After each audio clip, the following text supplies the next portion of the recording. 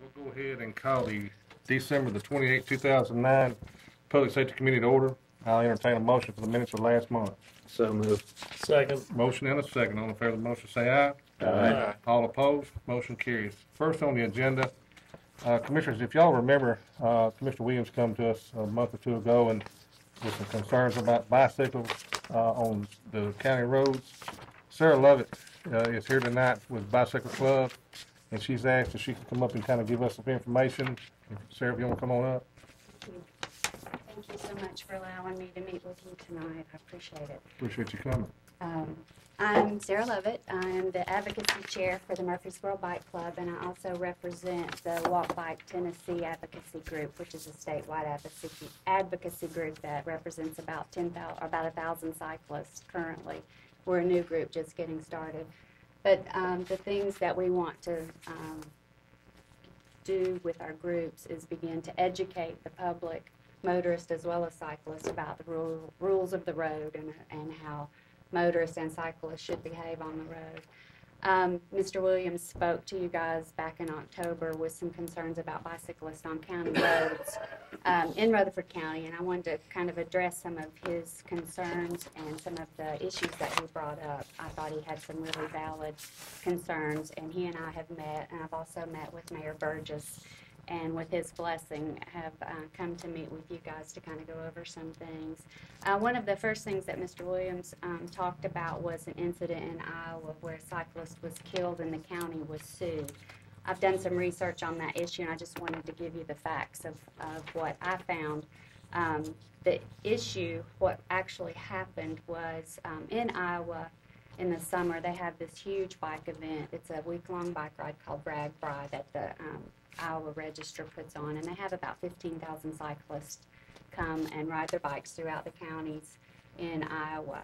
And a lot of the counties compete on if the bike route comes through their county because, as you might imagine, some of the towns in Iowa are really small and it triples their population. It brings a lot of money into the counties. This particular county had invited RAGBRAI to come through the county, and the accident occurred due to one of the joints in the road. As a lot of roads in the north have joints in them so that they can expand and contract because of weather.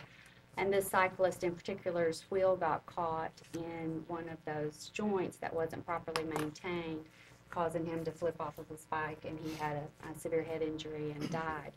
The cyclist's wife sued the county for improperly maintaining their roads, and rather than go to court, the county settled out of court.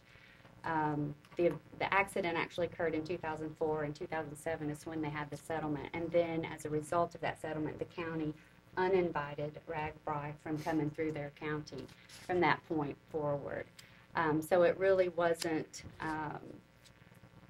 them closing the roads to cyclists. They just uninvited that group of cyclists coming into through their county during the RAGBRAI.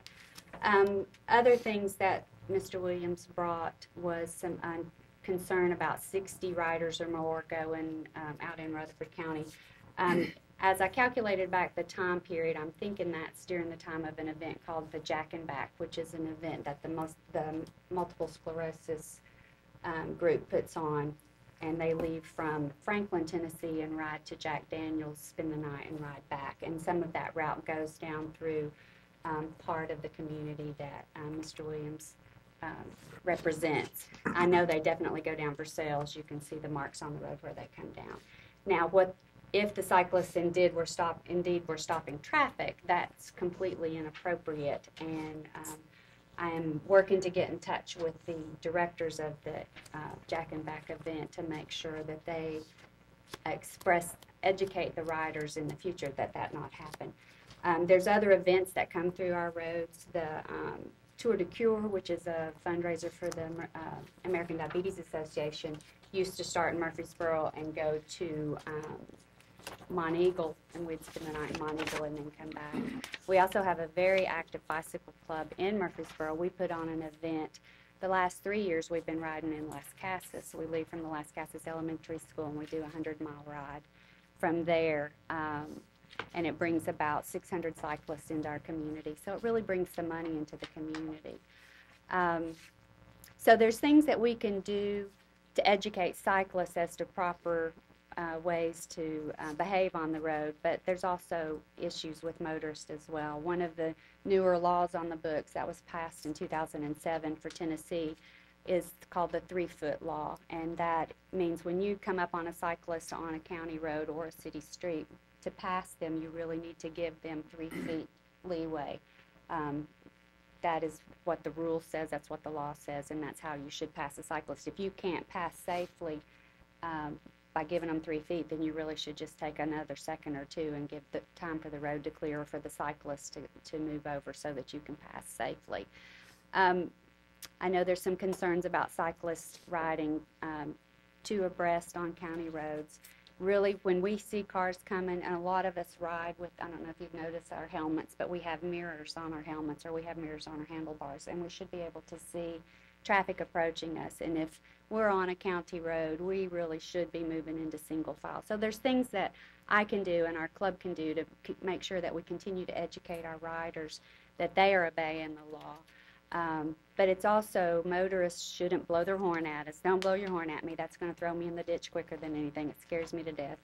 Don't throw things at me. I've had beer bottles thrown at me and water bottles thrown at me, and I've had lovely things yelled at me on the road, and that's really against the law. And if I had the soundness of mind to get the car tag and report it, then I could file charges against someone for doing that to me. How can we make the roads safer? I think the #1 key to making the roads safer is education, making sure that the motorists of Rutherford County know what the rules of the road are, how they should behave on the road, and making sure that bicyclists also know what the rules of the road are. And that's one of the things that I want to do as the advocacy chair for the Murfreesboro Bike Club, is work with groups like you, like the county commissioners, like the city planners, getting to the education system and providing that education to make sure that people know how they're supposed to behave. Signage, Mr. Williams talked about putting signs up, share the road signs. You see those a lot within Murfreesboro City. And Murfreesboro actually has a bicycle plan that was developed in 1994. It's like a 20-year and a 30-year plan of, as you'll notice, as the new roads are being built, you're seeing a lot more bike lanes. That new road that goes around, I think it's Middle Tennessee Boulevard, has a bike lane now. And other bike lanes are being improved upon. You're seeing more signs, and that's all part of the plan. And Rutherford County is also working on a comprehensive plan, and if you've seen the preview to that of what the people of Rutherford County want, you'll see that there's lots of requests for improvement in the multimodality for transportation, you know, better walking sidewalks, better ways to get around on our bikes, improve the bike lanes, make sure when we're building new communities around the schools that there's safe routes to schools. Obesity is a huge problem with our children as well as with adults. In November, the CDC released statistics. Tennessee is the has the 4th highest rate of obesity in this country. And we're up there like at 30% of our population is obese, and that means you have a body mass index of 30 or greater. The reason I bring that up is one of the things I heard you guys talking about when Mr. Williams had presented his stuff, and you were talking about bike lanes and the cost of bike lanes. If you think about the cost of health care and the cost of obesity and the diseases that are related to obesity, such as diabetes and hypertension, those are the direct costs, the prevention, the diagnosis, and treatment of those diseases. But then the indirect costs of lost work, decreased productivity, restricted activity. You know you don't feel good when you're overweight. It's hard to get up the steps. And things that... But cycling is one of those activities that, that it really doesn't hurt unless you fall off your bike. It's easy on your joints. It's a great way to get exercise, to get your, get your heart strong.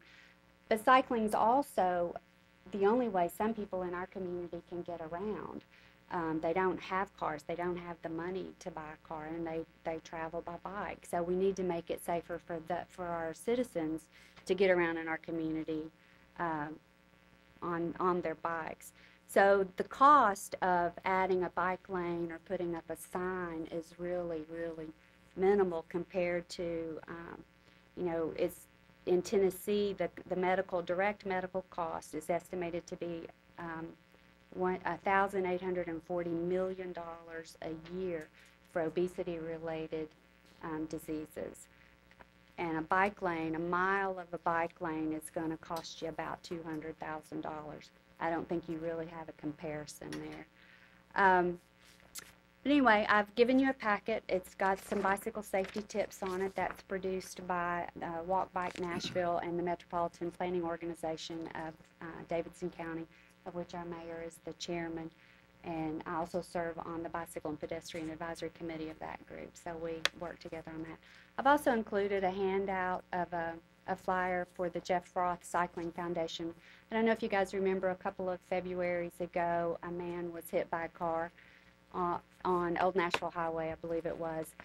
And Don Hall rode his bike to work every day. That was his way to get to work. Mr. Hall was left in the ditch. Nobody still to this day knows who hit him. Broke his back, and he's now in a wheelchair and has incredible amounts of medical expenses.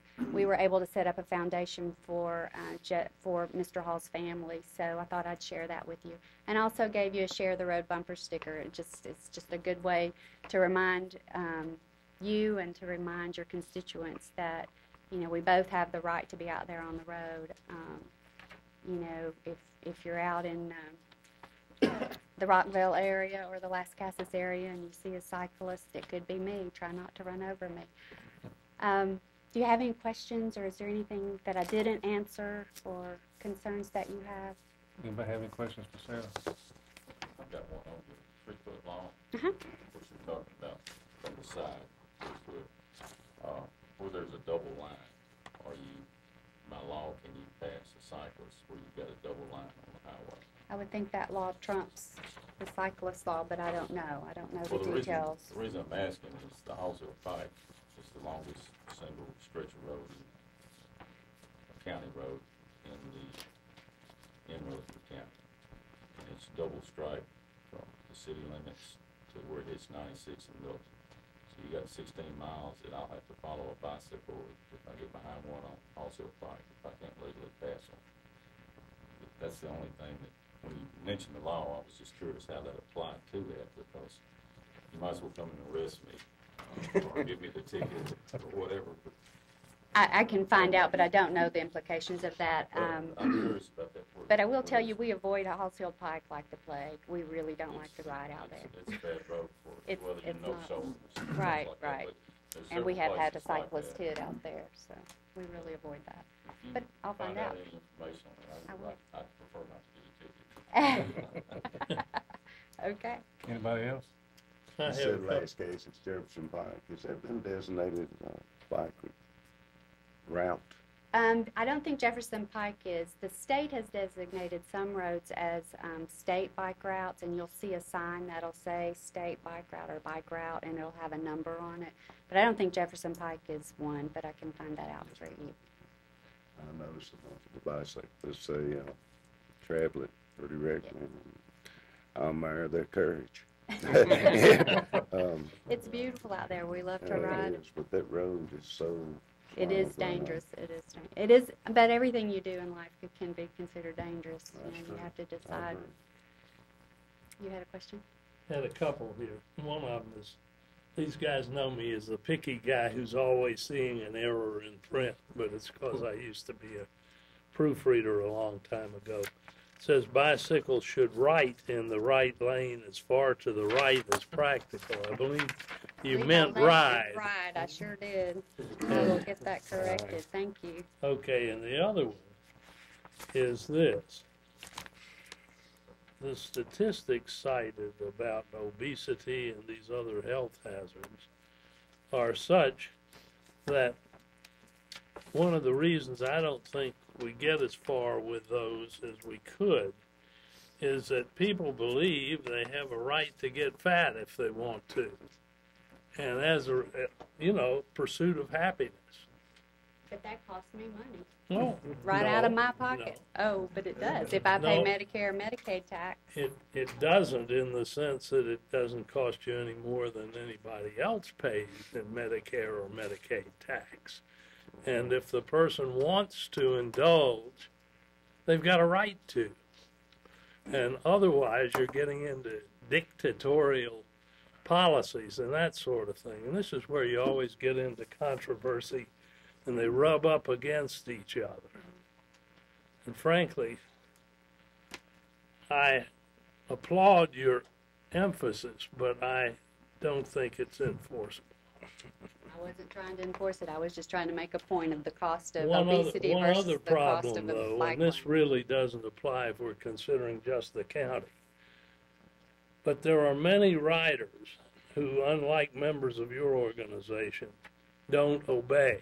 You're right. They ride on the sidewalks. I see them right here in the heart of the city, cutting across against a red light with with cars coming and other things happening there, You're and exactly riding right. on the sidewalks. And that's the group that we need to focus on for education. That's the very group that needs to understand what the rules of the road are for cyclists, as well as motorists need to understand what the rules are. But you are exactly right, and how to get to those folks, because they're typically not members of our club or members of organizations where we can reach out to them. So we do have a lot of work to do, but you're exactly right. Those folks do need to be educated.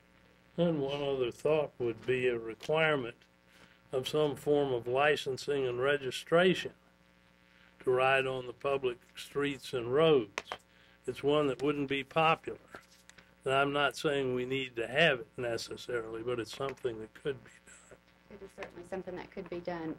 And I wouldn't be completely opposed to it if I knew that the funds raised for that went completely and totally to bicycle safety, bike lanes, and education. That Might be a way to get some. Yep. Well, I just wanted to raise these things Thank you. because they bother me. They're not clear cut in my mind. I appreciate that. Thank you. All right, anybody else? I wanted to ask you that with the Iowa situations you talked about, these organized ride events that y'all do. Mhm. I've not been on the bicycle side, but the motorcycle side I've done a few times. Right. We sign basically releases of liability. I know I've held a couple events and I have people sign. Do y'all have a sign up process as well? Yes, we do. Where- The Murfreesboro Bike Club is insured by the League of American Bicyclists, and anybody who participates in one of our weekly organized rides or one of our pay events, they sign that waiver releasing the Murfreesboro Bike Club. The event that we put on in Las Casas is through the elementary school, and we have a waiver that releases the elementary school from any liability as well. Just with that opening the floodgates up with help happening in Iowa, I'm just thinking aloud here that we don't need that same release done. If you've got a scheduled event that's going through Rockville or Las Casas or Jefferson Pike, that we have something, From they're the- going to sue us from the anyways, county but side. they've That's kind of opened not- the floodgates. Was that a federal or state lawsuit? Do you know? I think they sued the county. So state. That's all. Y'all encourage certain bike routes when they take these? Yes.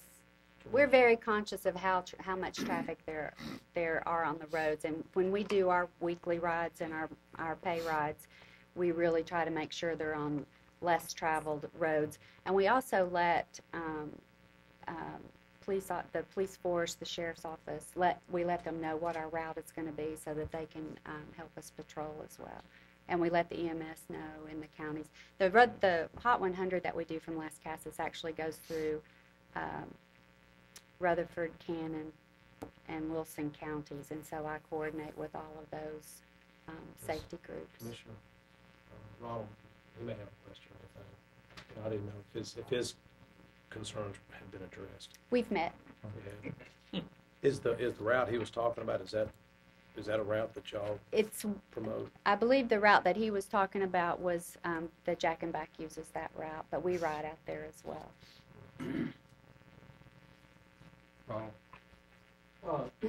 I would just like to continue with some more dialogue. Ms. Lovett and I have met and chatted with a lot of, I mean, I'm just trying to gather information, but I think that at some point in the next few months that I'd like to borrow Mr. Sparks' word and have some sort of ad hoc committee that would meet once, twice, 3 times and come up with some recommendations that everybody could agree on.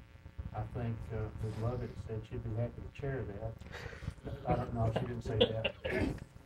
But anyway, to kind of get some information out, to educate people, and if we do nothing more than to put some signs up and to address more favorable roads or less favorable roads, like Jack was talking about. There are a lot of roads in the county that, you know, bicyclists may just say, "Oh, this looks like a neat road," but it might be traffic count or number of accidents, or there's a lot of things that you could compile for information that would be good. But I think that with the growing number of people in the county and hopefully the growing number of people in our exercise, that would be something that we could, in a few weeks or few months, come up with some recommendations and put something together that could get some press maybe about what would be favorable to people or less favorable to people, and just more of an information and some guidelines as a worst case scenario. So I would think some committee would be maybe formed, and I guess it would be you guys on the public safety, or y'all would help form that or something. But that'd be my only hope that we could come out of this at this point where we've been gathering information. That's something we can probably put together down the road. I can see. No pun intended. Huh? No pun intended. Yeah, no pun intended. Thank you so much. Thank you. Thank you. All right. Smyrna Rescue Squad. I believe you got your report in front of you there.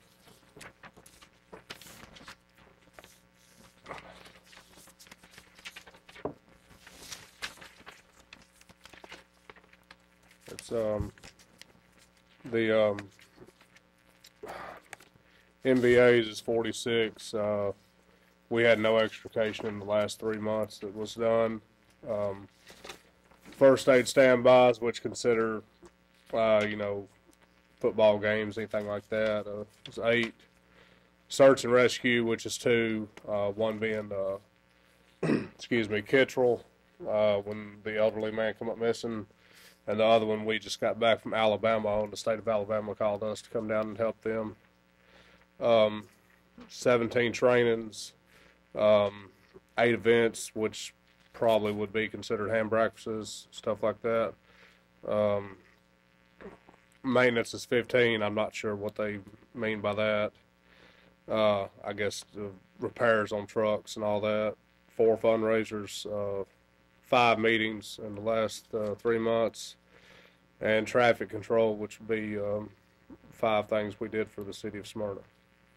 You talk about maintenance. Yeah. Number 15. Yeah. Was there any time it was out of service? No, sir. No, sir. Not out of service any time? No, sir.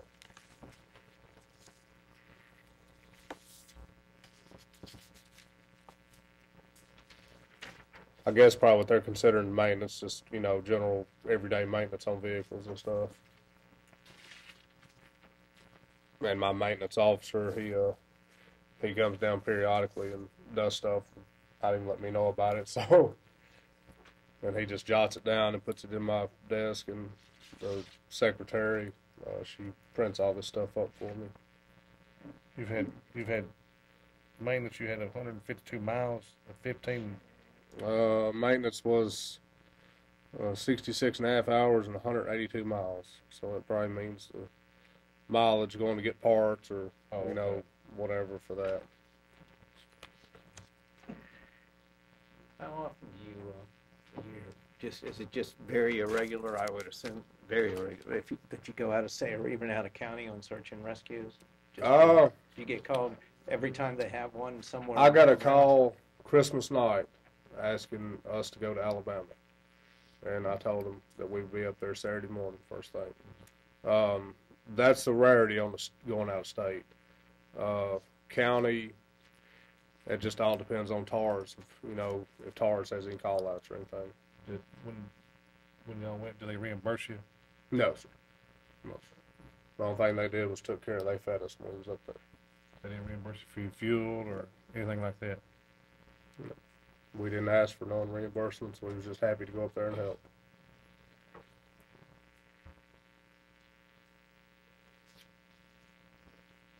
Anybody else? That was y'all's lease. Y'all are leasing from the Church of Christ now, the building? It ends 2017. 2017. I believe it ends, the month of June, I think, if I'm not mistaken. It's either June or July, one.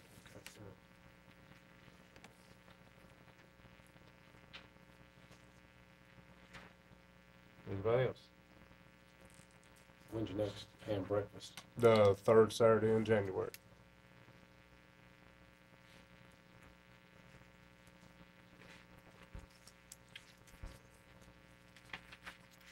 If there's not any more questions, I'll entertain a motion. Motion to approve, the rescue squad's report. Second. Motion and a second. All in favor of the motion, say aye. Aye. All opposed, motion carries. Y'all have a great Thank day. you too. Thank you, Yes, sir. Pause.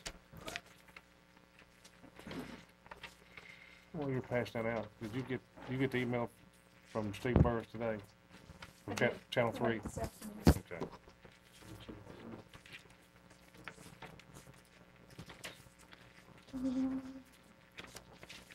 Yeah, they're wanting the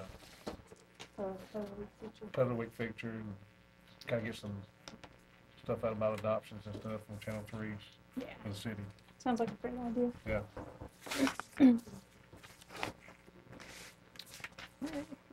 This is our November report. Nothing out of the ordinary. If you notice, the intake still is low, which is a good thing. A total of 571 animals came in the month of November. We had 134 adoptions, 51 animals reclaimed. The adoption reclaim rate for November was 30%, euthanasia rate of 62%, 164 animals at the end of the month still on hand. And then on the activities, we received a total of 1,341 requests for service. Number of those completed were 1,331. And breakdown of where those calls originated from. And then you have the monthly mileage for the officers. On the fiscal to date, we have had a total of 4,067 animals come through the facility, 788 adoptions, 247 animals reclaimed, 2,810 euthanized. Our for the fiscal year adoption reclaim rates at 25% with euthanasia rate of 69%.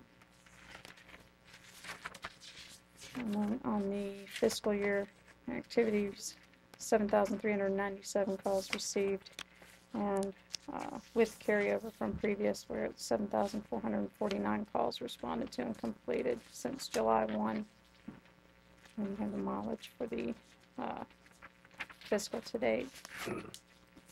On the rabies exposure bite report for the month of November, we had 28 bites reported. 11 of those animals were tested. None of them were positive. And the other exposure, we had 2 reported and tested. 1 skunk that was positive, and that was killed by someone's dog out in Eagleville. The other listing down at the bottom for the positive, that was actually an unsatisfactory dog bite where the owner shot the dog, and the specimen was unsatisfactory for testing. And then the last 3 pages are just the comparison charts. Graphs for intakes, adoptions, and activity. You'll notice that adoptions are about where they were last year for the month of November. Just a couple, a total of 4 different. The intake, while still on a downward slide, still following that same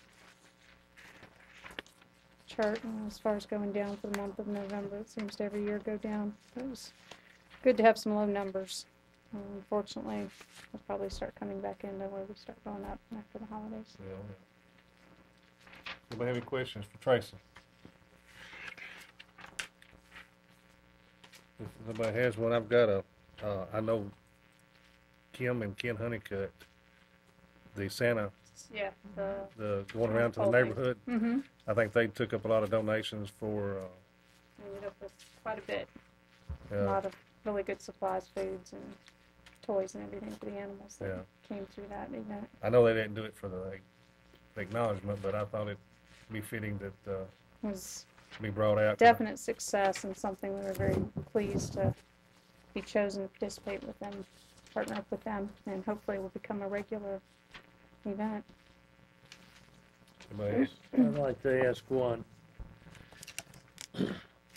When you have 7,397 calls received and 7,449, that means that you didn't cut off at the end of the preceding month.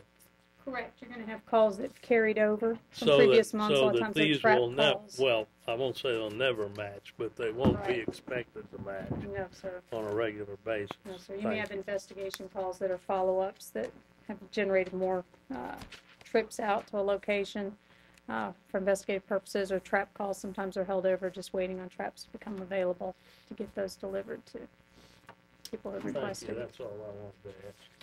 Tracy, what are you doing to bring kind of awareness for adoptions and, I guess you'd say, people just taking care of their pets more responsibly? Well, we have several of the officers go into the schools and do education programs for the children on responsible pet ownership and bite prevention. We also have several websites that post all of our animals. There's a link to Pet Harbor on the county's website that leads to all of our animals that are available for adoption. People can also go on there to look for lost pets or post found pets through petharbor.com. There are also, I believe, 6 or 8 other sites that our animals are posted on as well. And also too, I was just speaking to her before, the city of Murfreesboro, Channel 3, emailed herself and I today, and they're wanting to put something on in the city, a program that talks about adoptions and things like that. Sounds like a featured pet of the week.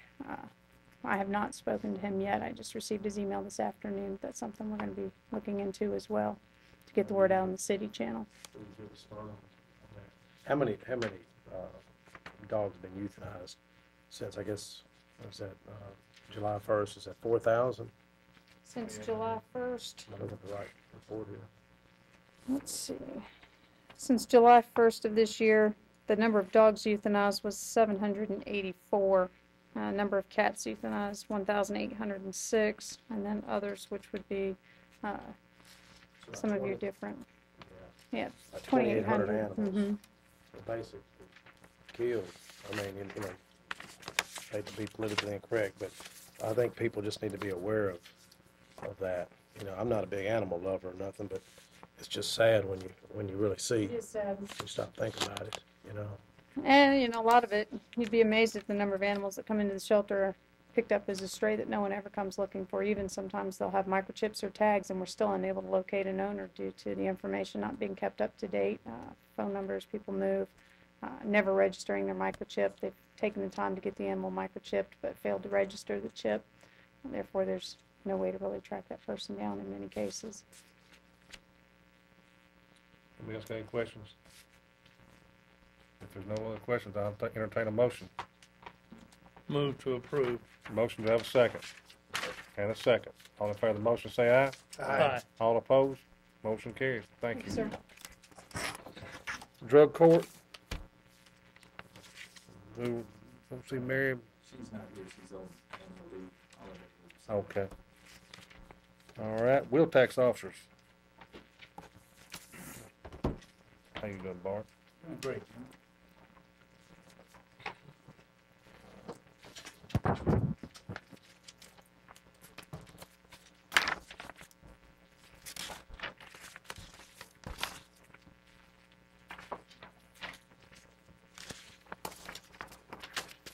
You bring us some good news. Sir, Always like that good news.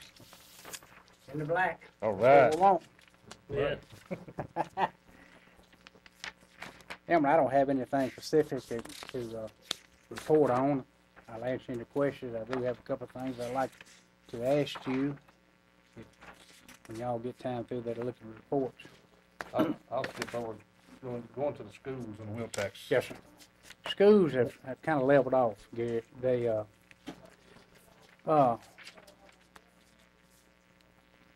I guess,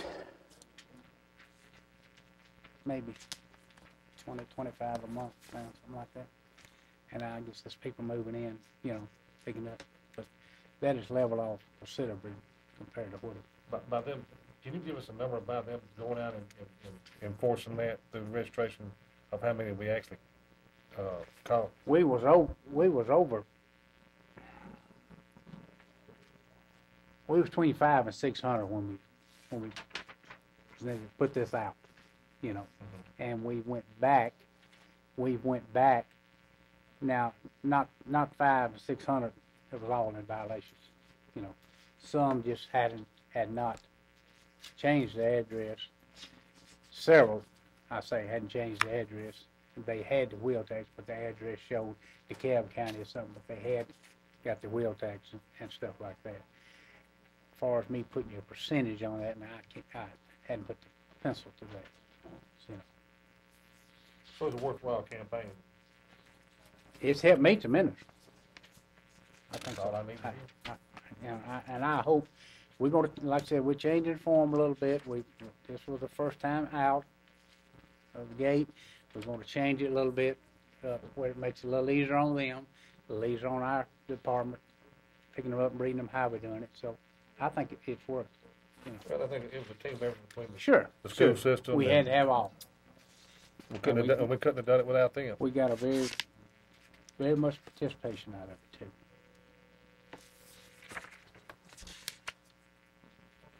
I would like to ask y'all, litter, of course, litter is always going to be a problem for us in any county. And the mayor has provided us we lost a good friend, Gene, and he passed away. His time, still has some time, and Macnolan let us have one of his employees to fill that into that, and it's worked great. And with our part-time. What I would like to ask y'all, and I hadn't talked to Mac about this, and Mac has never turned me down on this, is just for instance, we're at Rockvale, we're picking up a road, and our trailer gets full, okay? What I would like to do is carry that to that convenience center at Rockvale and put that trash over in that bin, instead of having to go all the way back to Walter Hill and stand in line for 3 hours, and I lose the rest of the day. I don't get the road picked up. And we won't bring him anything that can't put in, we won't put anything in the dumpsters out there that county can't haul, or animals or gas tanks, stuff like that. I just like that to be where we could, if that's possible. Like I said, Mac has never turned us down on this, and it's worked great. We picked up Craner Road Wednesday. We got about 2.5 miles down Craner Road, and we had a load. I called him, he let me go over to Craner to dump. We ended up 3 trailer loads off of that road, one end to the other. But it makes the time so much faster, so we don't have to go back and lose that time going back and forth to the, and it all goes to the county. I mean, it goes to BFI. We'd just like to have that if we could. And I'll talk to Max some more on it, if it's all right with this committee. I think it's gonna save man hours. Sure. The more times that they're out there picking up a road, it's helping us all. Right. It's making Brother County look better, and we get more done. We get more places took care of. You know, we're going to have the problems that we normally have. And I do want to, Max crew, the litter at these Sam's Club, Kroger's, and stuff like that. Mac has been so much on top of that, and I think the county's hauling some of that. That has cut a lot off of me. He has took, either we got the message out that we're going to get in your pocketbook, if you catch it, we catch you, or and we're putting some signs up too. And I think that's helped us tremendously, because I know it has me, Right. because I don't have to do that. Ms. Lynch would like to invite all of y'all, public safety and all commissioners, down to the new motor vehicle officer, if you hadn't seen it, it's something that this county gonna be very proud of. The mayor has designed it, or helped design this, how it's looking. It's something we've needed a long time. And I think we're gonna be really proud of it when it does. But, we'd like you to come down there and look at it. It's in the stages where you can see what's gonna be where, you know, and it's on time. What they say it's on time. And, but we're proud to have it. She wants y'all, anybody that'd like to come down there, would like for you to come down there. That's gonna be very good. Yes, it is, very beneficial. Yes. Beneficial to the north end of the county. North end of the county, the emissions is right there by it, so person, he can get two stones at once right there. Get his business. And business tax too. He's gonna have, he's got, you know, it's gonna be really nice, really nice. And I hope in the near future, I know it won't be this year, but I would like so much to have another officer where he could just be smarter than Laverne. If he was just at that end of the county, just work that end of the county. I hope we can do that in the future, get an employee down that way. You can see that titles are down. You know, that's the reason people are, they're not buying new vehicles. They're working on their own. And, you know, I hope that gets back up. I sure hope it does. I hope we still increase these other figures more than what they are this month. Completed the Rutherford County school buses inspections in the last month. It's one of the worst years I've ever, since I've been doing it, have ever had. I don't know where times are hard, people not spending money. We hadn't got to the Rutherford County schools yet. As soon as the state lets us know when we want to do that, we'll go through that. But we've done all of Rutherford County school buses. Is it all ones contracted with? All ones contractors with. Is it a lot of safety violations? Yes, sir. And it's not, you know, it's people not, I don't know what people are not, it's the same every year. I mean, they should know what it needs to be. And I don't think they understand, and we're trying to get this across, is if you're going to fix it before we let you pass. So it takes time. If it's not fixed, you got to come back through us again. That takes another inspection. You know, it just takes time. You know. At what point do y'all, or does whoever, if it's a bad enough safety violation, to shut the bus down? That day, when it comes through that line, in other words, we took 10 a day. When it comes through that line, if it's a safety violation, you shut down then, and it has to be fixed before we can go back. In other words, it stops right there. Is your AM still shut down? No. But what to realize is if I shut you down, you've still got to get back in line the next day and come back around. You got to inspect you again. That just takes time, personnel, you know, and which the state don't have and we don't have, you know. But, you know, we're working on, I hope we're working on some things that will change that this coming year. But we do have safe buses. Yes, sir. Okay. 203 buses passed. Every one of them's passed. Okay. You know, we're going to go back and do some spot checking during the year. And that's not only Rutherford County, but that's county-owned buses that schools own. Like I said, we hadn't got the schools yet, but we will get them before. And daycares, that too. Okay. Anything that hauls people down. Anybody got any questions for Bart?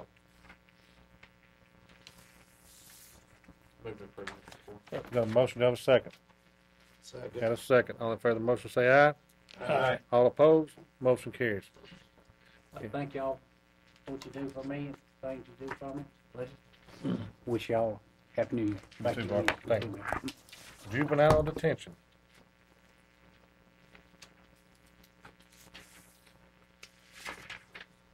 I think you got that report here on the desk. Sure it is. What we have tonight is the monthly report for November 2009. should be able to be very brief. There's nothing particularly unusual or concerning. The only thing I would say is that we currently have 3 agencies that we're waiting for payment from, but they're not behind and they're not over an unusually high amount. Just happens to be 3 agencies that we're waiting to collect money from. Who are they? Financial you couldn't find. I can get the information to you, but I don't have it with me tonight. Okay. But I'll be happy to answer, any question that I can. One of them in the state, is it? No, we don't contract with the state any longer. Okay.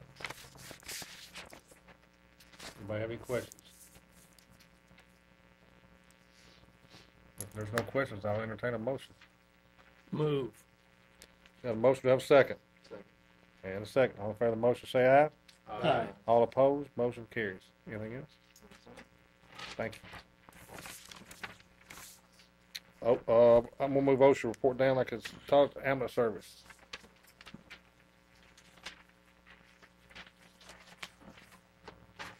Doing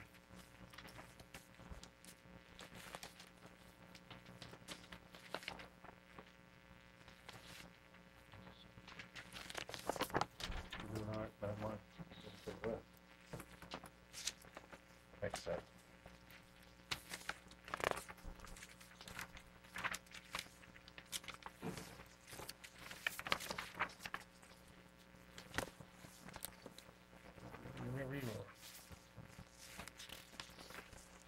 We made 1,558 calls for the month of November. That's down about 200 calls from normal. Average response time 7.2 minutes, and there was 26 coroner's calls. We have billed $945,768 and collected $436,310, which puts us on a projected yearly collections of $5.259 million. We have insurance write-offs, $283,388, and collection agency write-offs of $55,970, and the county discount of $692.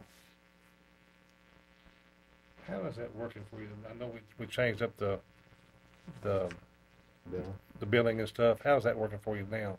working out pretty well. As you can see, the discounted amount as compared to last year's almost $6,000. Right. So, and we're actually making fewer of those calls.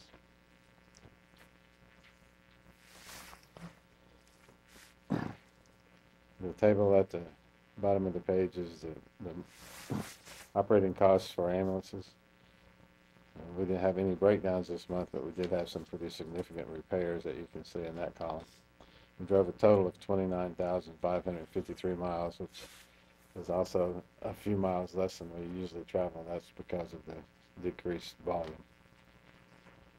And the last thing on that page is the number of calls responded to by out-of-zone ambulances, which was a total of 257. The next page is just a brief accounting of what we did in the way of in-services and training and special event standbys and the training for the special operations team.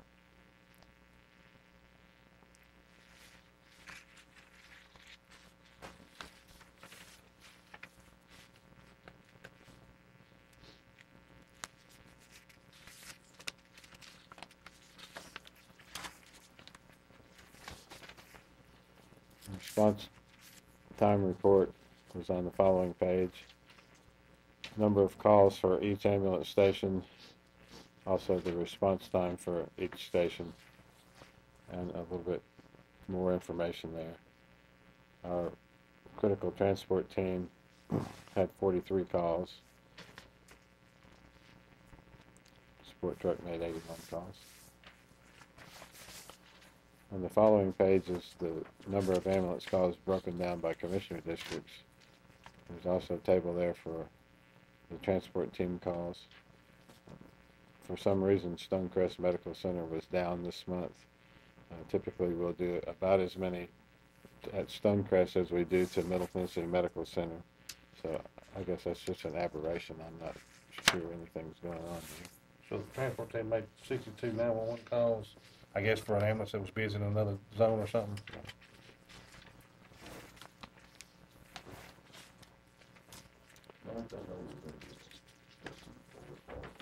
New ambulance station out at Lancaster.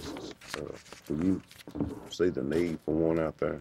I see the need, but I know funding. I know, I Funding is understand the that problem. part of it.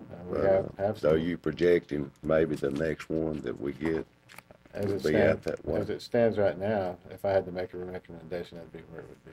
Thank And that has been in our plans all along, as you know.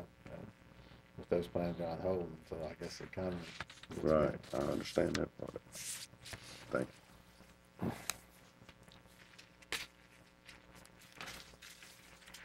And there's a few notes there on the back that we received from various people.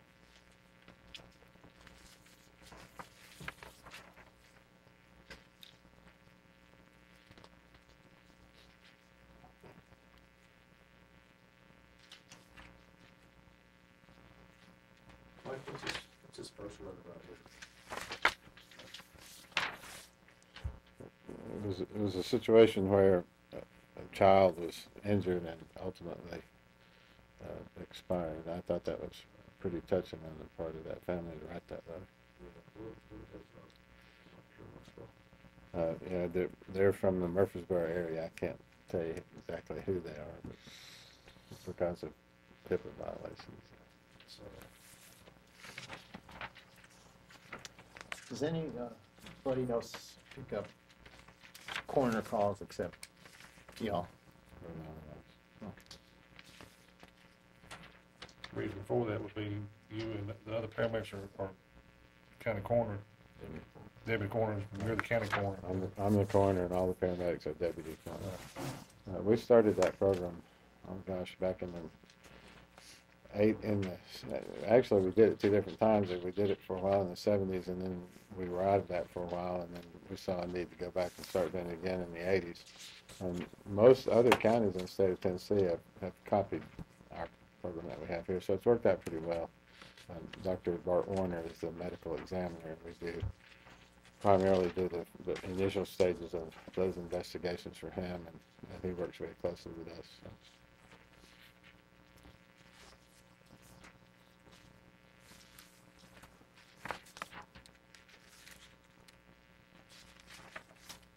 Anybody else have any questions for Mike?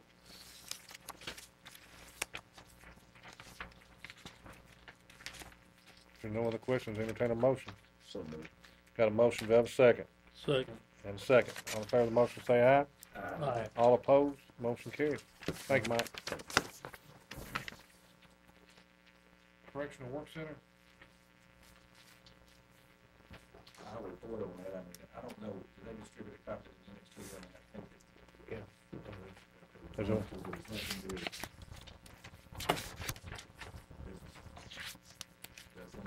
Difficulties that we've been experiencing, the number of inmates continues to range between 220 and 235. It's functioning under difficult, stressful circumstances. Okay, all right. Do I have a motion for the report? So, Do I have a second? second. And a second. All in favor of the motion, say aye. All opposed, motion carries. Sheriff Department report. How you doing? It's fine, how are you? Doing good. Got your Christmas sweater on? Yes.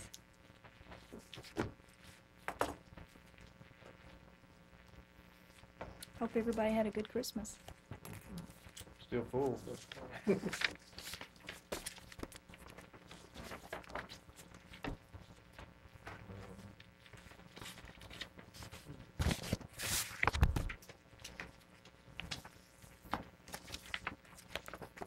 We have 2 budget amendment requests.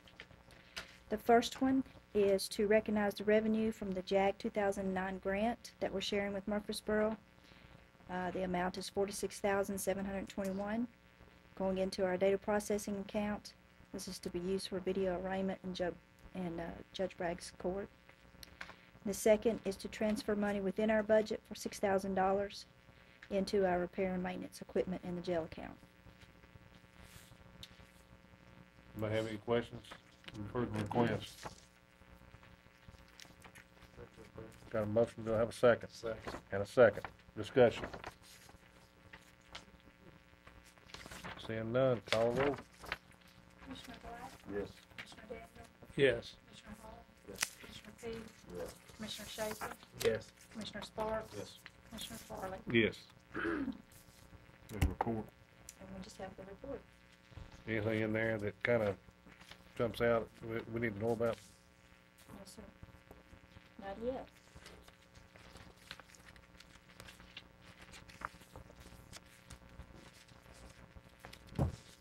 Anybody have any questions on the report? If there's none, I'll entertain a motion. Got a motion, do I have a second? Second. And a second. All in favor of the motion, say aye. Aye. All opposed, motion carries.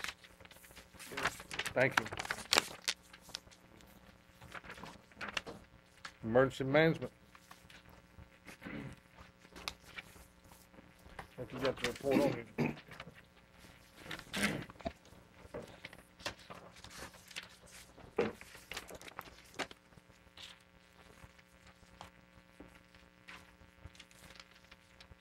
There's nothing major on here, but there's a few things I want to just bring your attention to. One is we've been working with the hospitals and some of their planning and training in their decon operation and receiving contaminated patients. And we've worked with both Stonecrest planning for next year's, what they need. And we just finished some training with Middle Tennessee Medical Center on their decon operations.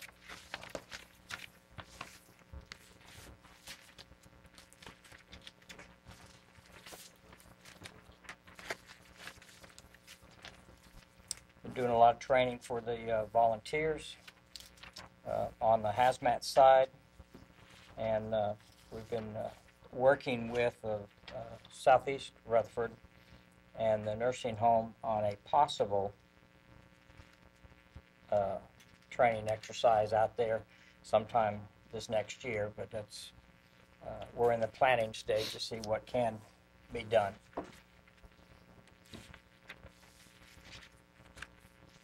But that's all the major things that are in it.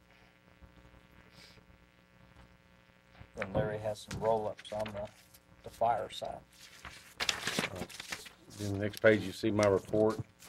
The only thing I'd like to point out on there is I have met with the supervisor over EMS dispatch this week and trying to create a policy where if the county volunteer fire departments out on a fire scene have a working structure fire, that EMS will dispatch a unit to stand by on the scene in case one of our firefighters do happen to go down or have an injury or anything.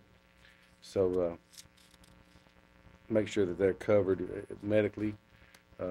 Most of the time we have SWORD on the scene. They do a lot of the filling of the air packs and air bottles and stuff, but a lot of times you have, matter of fact, we had a guy the other day get his twisted his ankle on a fire out in Christiana, and they were there to treat him. So that's just something that they approached me about. I told them I thought it was a good idea if we have a working structure fire where there is actually going to be set up firefighting operations, that we would have an EMS unit standing by on the scene. And then the next page is our fire call volume. And then total on your water usage. And the next page shows all the water usage for each individual department used.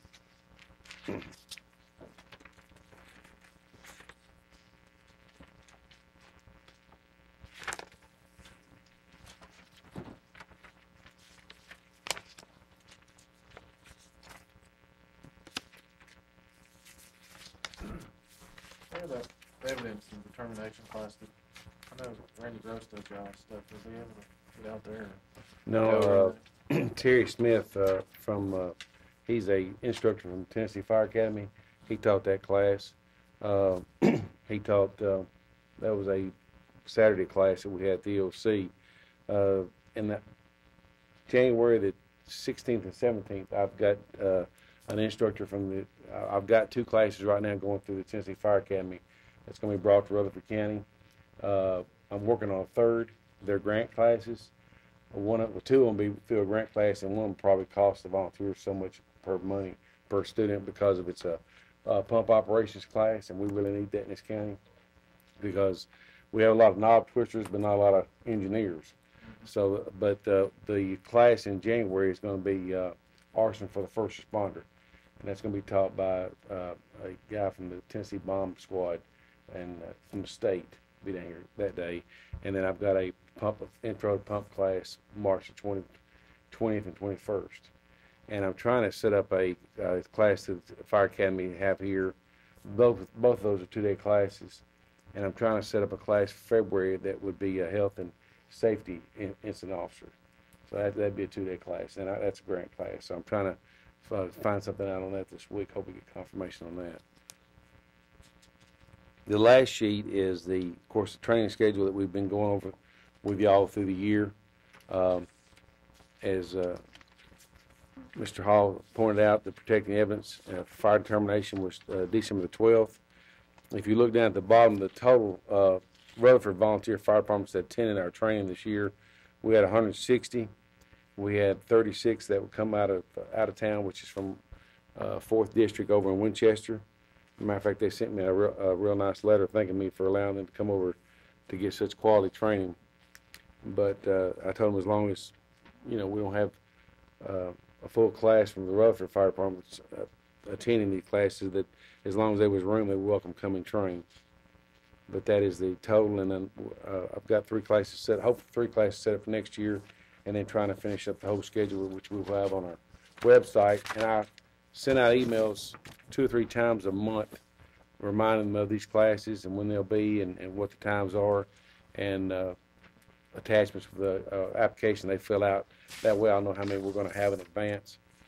So, hopefully try to just give them as much training as they can possibly have time to participate in.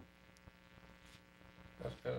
I like to see that number there. It's 160. That's the 160 that didn't have before. Well, we have 321 volunteers. That's 11 volunteer fire departments and 4 rescue squads in the county. So if you deduct, I don't know what the actual members of the rescue squads are. What did I say? 4. There's 3. Excuse me. There's 3 rescue squads. Well, 4 if you count SORT. But if you deduct the membership out of the rescue squads to the 11 volunteer fire departments, then that's a pretty good average. Yeah. That's one of the things that night that we met with them that they had talked about that they wanted, and I say they're getting it. It's well, good. One of the things that bring these classes from the Tennessee Fire Academy, it also gets some accreditation through the academy. They get certificates from the Fire Academy, and a lot of these classes are put on through the National Fire Academy through the Tennessee Fire Academy. So they're a little bit. We've gone from a basic firefighting training to the next level, because what the Fire Academy has done is allowed us as instructors to be able to teach the basic, where they can go through and get their live burn and get their state certification. Right.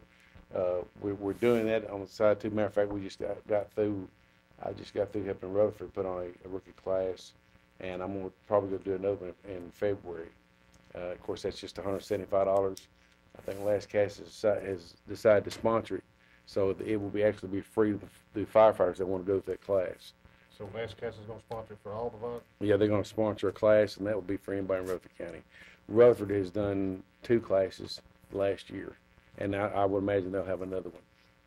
And I'm assuming this classes for the whole year is minimal cost to the department, and these classes are free.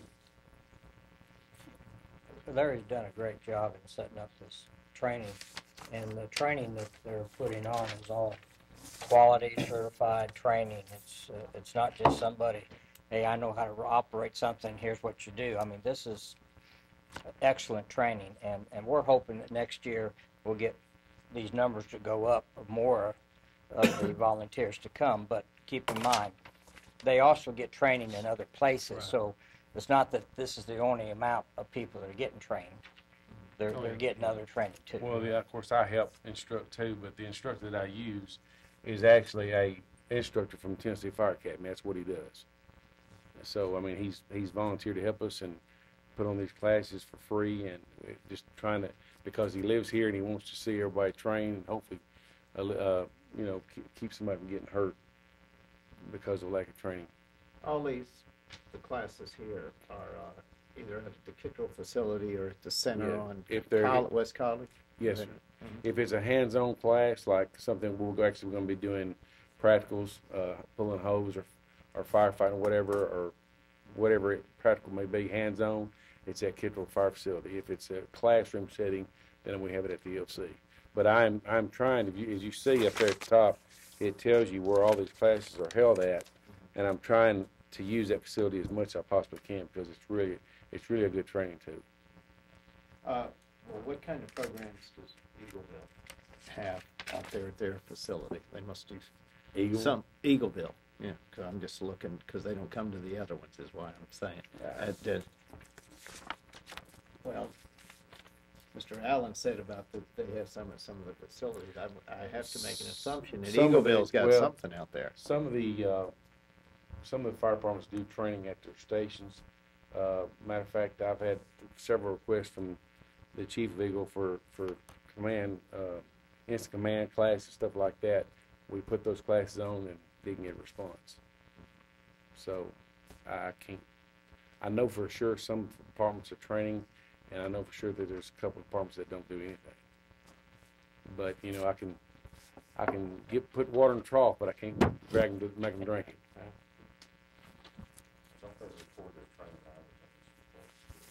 Yes, sir. That's what they record is what we put down is what they send us. So that'd be District 45.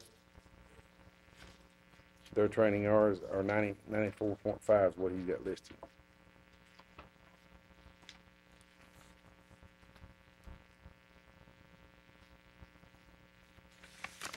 That's supposed to be actual hours that they'd spend training instead of man hours.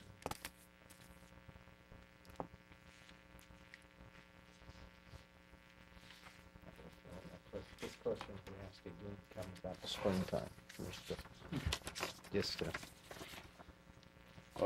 Just to find out, because I mean, the people, you want them to have it, you want them all to be prepared, because the people that are dependent on them, I have to make an assumption. Well, if they're not trained, they stand a better chance of getting killed. Yeah. And with the help of Senator Ketron, there is a law that's been signed into law that they have to have the basic 64-hour live burn within 3 years once they join the department. And I think that goes back from 2004. If they were hired back then, or they started back then, they have to have that training. They can have the 16-hour class before they go to any kind of structure fire, which that's very minimal. But with the 64-hour class and the 22-hour live burn, which actually gives you over 80 hours, it better prepares them to do what they need to do out in the residential area. You prepared our fire departments in the county for what they were, say, even 5 years ago. I mean, we've made a quantum leap as far as training personnel that are capable of taking command at fire scenes, knowing what to do, people that know how to operate the pumps. It's amazing. Part of it, of course, reflects back on what he's doing here. He's doing a real good job. One of the main things that they had problems with training is getting it out in their facilities. And he's made that an offer to them. So, they can't come back and say, hey, I don't have this training, because he's going to come right to their door and get it done. Yeah, I'm out there at the better facility with hold it. I'm a state certified instructor through the Fire Commission, so, I've offered, if they need classes or want to have a class, I'm offered to come to their station and teach them. I have done a little hazmat. EMA office is putting on the basic hazmat operations, which is a 32-hour class. We put on one of those at Walter Hill, and then we're doing another one in April at Southeast. And, of course, that is for anybody in the county to attend. Those classes are free. Our instructor with EMA, Steve Mayer, does instant command classes, and those classes up through TEMA, they're free. So, I mean, there's all kinds of opportunities out there for them to train if they want to, and if they have the time. With all this, how many days a week you work? Anywhere from six to 7.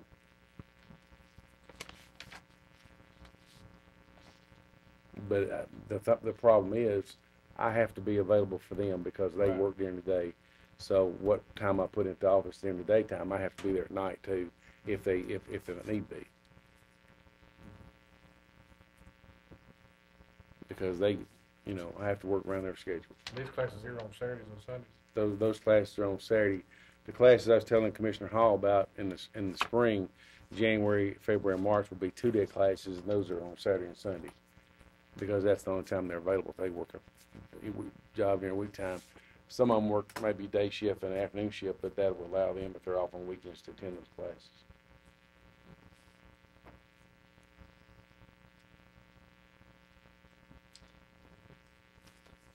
Make a motion to approve the report. Got a motion to approve the report, do I have a second? Second. And a second.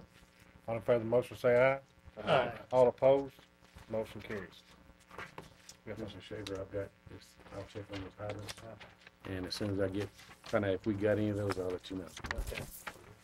I figured a lot more of us would have got that letter, but I don't know. Well, actually, back in November, I set up a meeting with Consolidated. They came to the chiefs meeting, and they actually give each chief a hydrant list of every hydrant in their district, the hydrant number, what the GPM, gallons per minute, that those hydrants pumped, or have the water pressure, and then actually with the name and brand of every hydrant in their district. So it shouldn't be a big problem to go back and check to see if we have these in our system.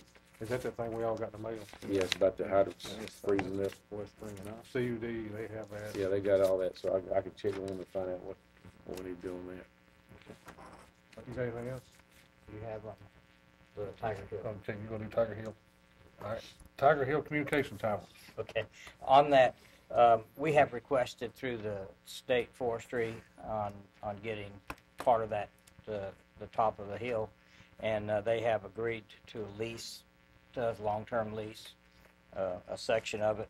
I do not have the lease agreement back yet. I'm hoping to have that any day now, but it's gone through the board, and they called me and said they approved it. And what I'll pass this picture around. It shows the fire tower and the building and the two buildings, and what's in yellow is what we had requested and got approved for, the grounds there for making the hub of our communication system. I mean, if y'all remember a while back where we've had some dead spaces throughout the county, and through the fire side, through the police side, through EMS side, and everyone's, we've had some tower issues. This issue right here will help. It's not going to take care of it completely, but it's one leg of the correcting the measure, starting out right here. It's the hub of our communication system, being where it's located in the county, and it would definitely be the beginning point of improving the overall communications. We had a contract, a use contract or agreement to use the tower, the fire tower, and we've been using it. We have a couple antennas on it, but what we have gone into for this long-term lease agreement is to the approval then to remove that tower, put up a regular communications tower and a communication shelter. And they were gracious enough to agree to that, and we're waiting on that contract to come back. And this is proposed to be grant money, correct? What? The tower and all the repeaters. We have grant money to put a tower up, and we're hoping we'll be able to get all this going quick enough to use it on the 2008 grant. Once this proposal, it's got to go to the state, right? Already has. It's already been there. Mm-hmm. The other thing that, okay.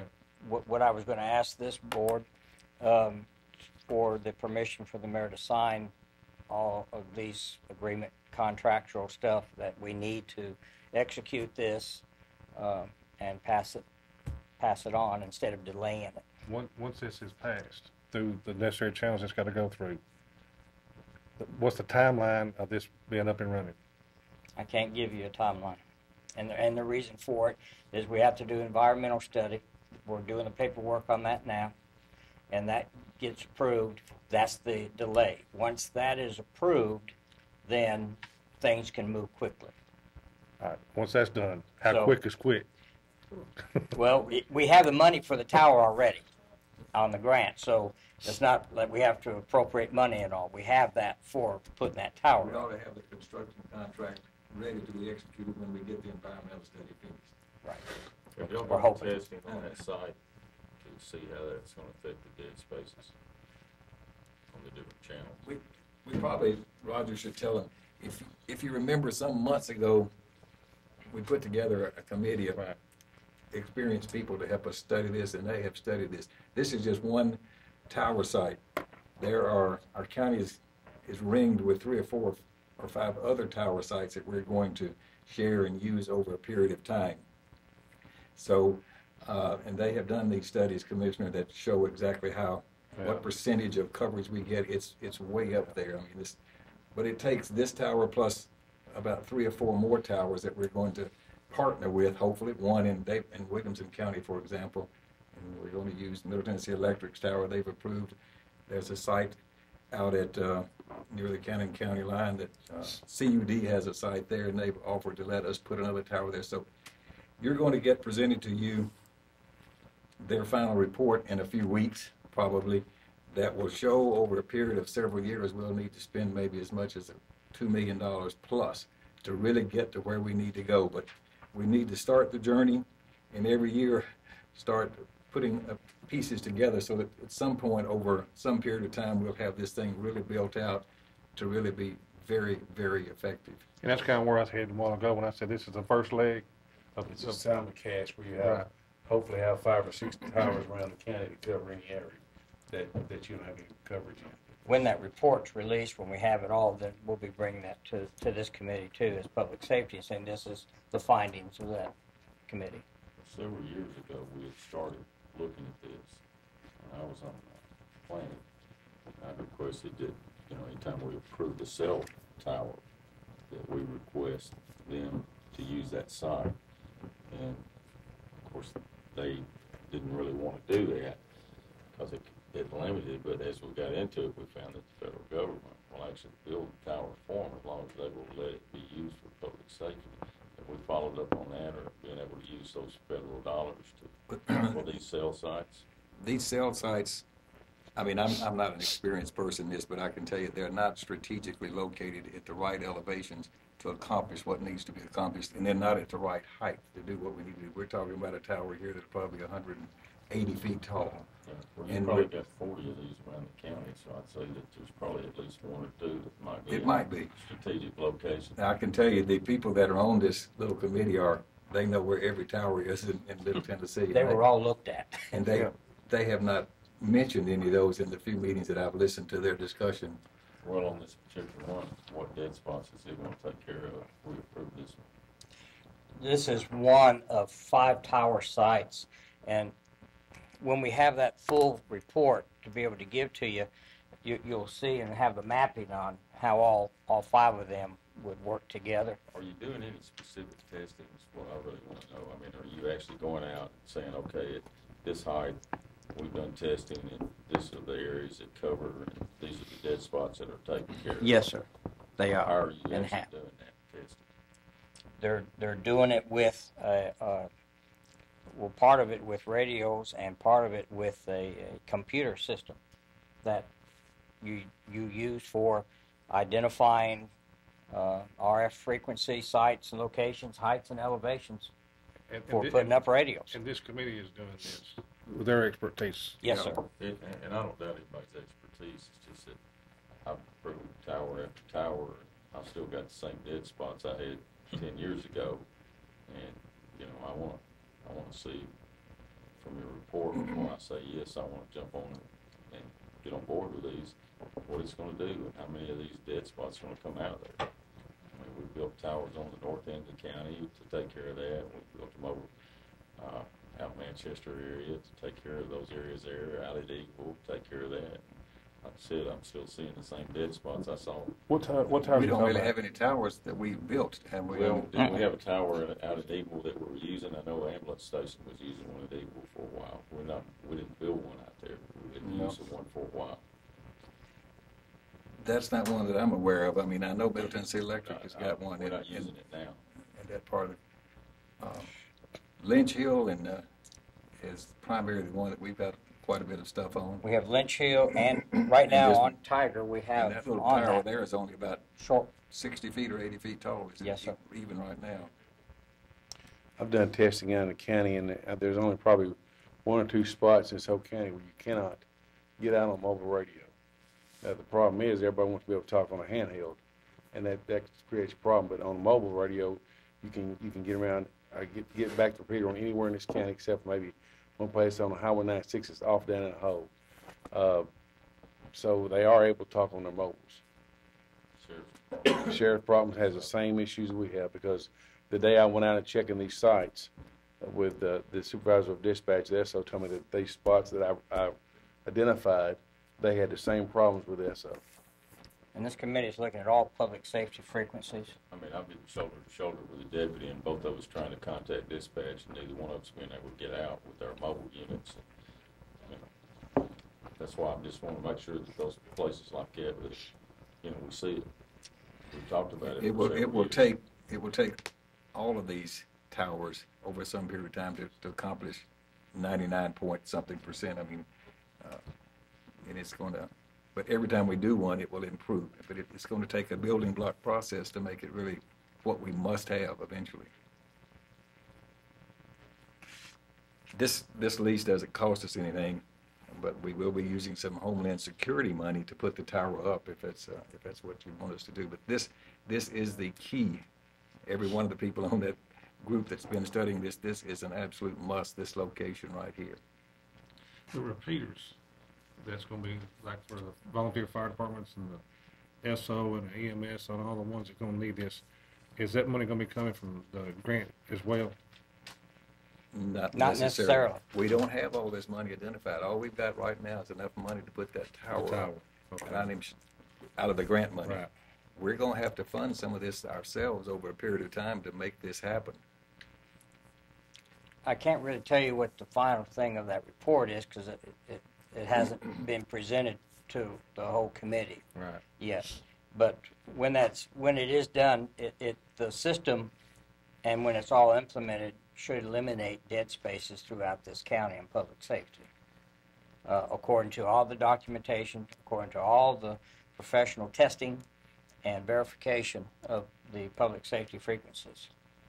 And that UHF and VHF, volunteer fire, the sheriff's office, ambulance service, it's all been checked and double checked and triple checked and run tests. But as the mayor said, it's going to take time to get it all implemented, because it is an expensive thing. And it's not changing everybody to 800. It's using what we have, but using it with better equipment and more or methodology of how it's going to be transmitted. Well, when we get this report, we will let that committee come, at least as many as they can, and let them give you a lot more of the technical information and bring some documents and some that show the coverages. I mean, they prepared those and have developed those. So And I know that a couple of people on there on that committee have got quite a bit of knowledge and experience on this. they've got and years of expertise. experience, and they're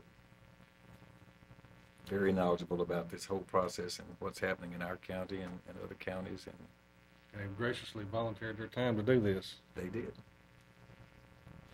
Roger's been discussed about a mobile repeater as far as because of these areas and the years that we're Mobile talking repeaters about. have been talked about, yes, sir. What's the estimated cost for a single mobile repeater? It depends on the type of UHF or VHF.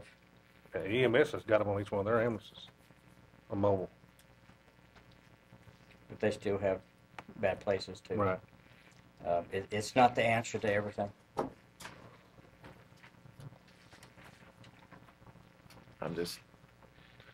All we're asking, to yeah. take what, Commissioner P, I mean, I'm glad we've got this. I don't, that this committee's a new thing since I've been up here, and I think it's getting us way far ahead than where we've been in the past, but, where are we gonna come up with that money? And luckily, we've got UASI there to fund some of this, but, I was just thinking of, like that, a mobile repeater that we could get on a service company or something that would, if a bad structure fire happened out, in Walter Hill or Lascassas or Eagle or somewhere, that it could roll and open things up. Well, you're talking something different than a mobile repeater. Okay. What you're talking is like an ICRI that can go up and The boost small the power tower, yeah, exactly. right there for it. Hotspot. And we do have that capability, and it's possible that we may have to get some more of those. You're talking about $6,000. Then the radios to go with it. Where do we have that capability at? Well, Tommy Brown has one in his vehicle. We have one in the mobile command capable, and we have a ACU-1000 that's on right now. It's up at Lynch Hill that is capable of doing that, but it's a big unit. So if the money, if the needs are that they need to get more of those, then that also can be done. Okay. I didn't know how much they were. I know that was one of the things we're having to look at, because in a building, we're on 800 in Smyrna. And 800 has a major problem. you're in a building, you're done. Yes. If you're doing a handheld, you're done. Well, I think what they're, in some cases, what you're talking about is when through plans review and different things like that say it's a high rise or whatever, that person at that time through plans review could be required to put in some kind of repeater on that building, but in the county, we're not gonna have those type of. Right. Cause I know we have problems here in the city that when we get into that building, like the 15-story building is bad. Well, metal buildings play havoc with signals anyway, for the most part. But all we're asking for right now is the ability to accept the lease. Right. We gave them a lease, and they're just making one or two modifications to that lease. That will give us the right to use that piece of property to take down that fire tower, and if and when you approve putting up another tower or equipping the tower, that piece of property we will have in our hands for 50 years. So that's the primary thing that we're trying to achieve here right now. I think this is a good start on the problem that we've got, and like I said earlier, it's the first leg of fixing the problem that we have, and I'd entertain a motion to approve this request. So moved. Second. And a second. What's the cost of the lease again? 0. One. Is there any need for the county attorney to The approve county it? attorney's already, in fact, he prepared the lease that we submitted to the State Building Commission, and they accepted our lease. They want to add a couple of little things to it, and Any more questions? All in favor of the motion, say aye. Aye. All opposed? Motion carries. All right. Happy New Year. Thank y'all too. All right. We're gonna move to OSHA report.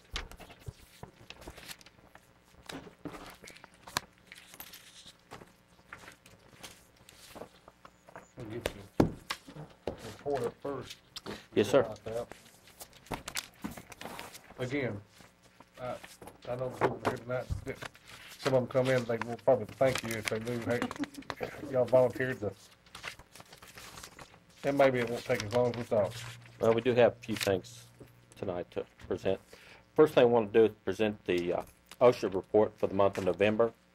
I have for you the accident frequencies. For the month of November, we had a total of 13 injuries requiring medical attention. That brings the total for the year-to-date to 227. As far as OSHA recordables, the total recordables for year-to-date is 150. They break down so that 50 of them have restricted days claims, 39 were lost days, and 61 for all others. On the next page, just want to present to you the graphic depiction of this year's claims versus the last 2 years. So give you a moment to look at that, just to see how we were doing.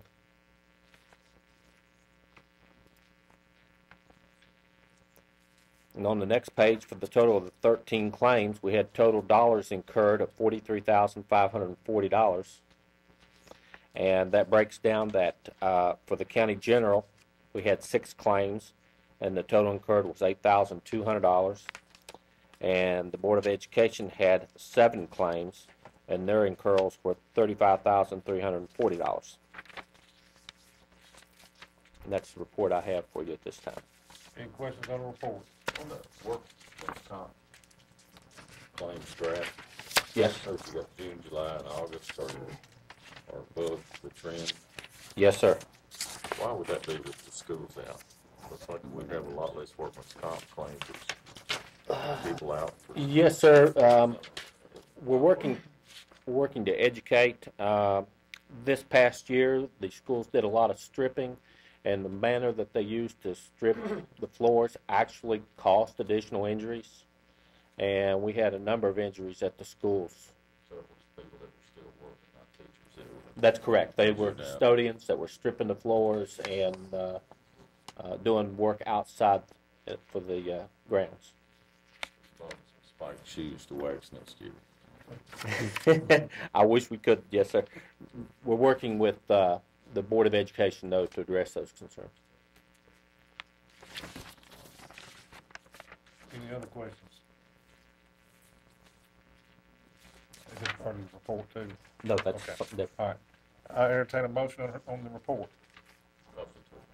Do I have a second? Second. And a second. All in favor of the motion, say aye. Aye. All opposed, motion carries. All right. The next page for you to look at is a little bit of look at the financial results of our change from a workers' comp environment to a on-the-job injury environment. If you look at that first box up there, you'll see the claims that actually went through the Rutherford County bank account in order to pay for work-related claims.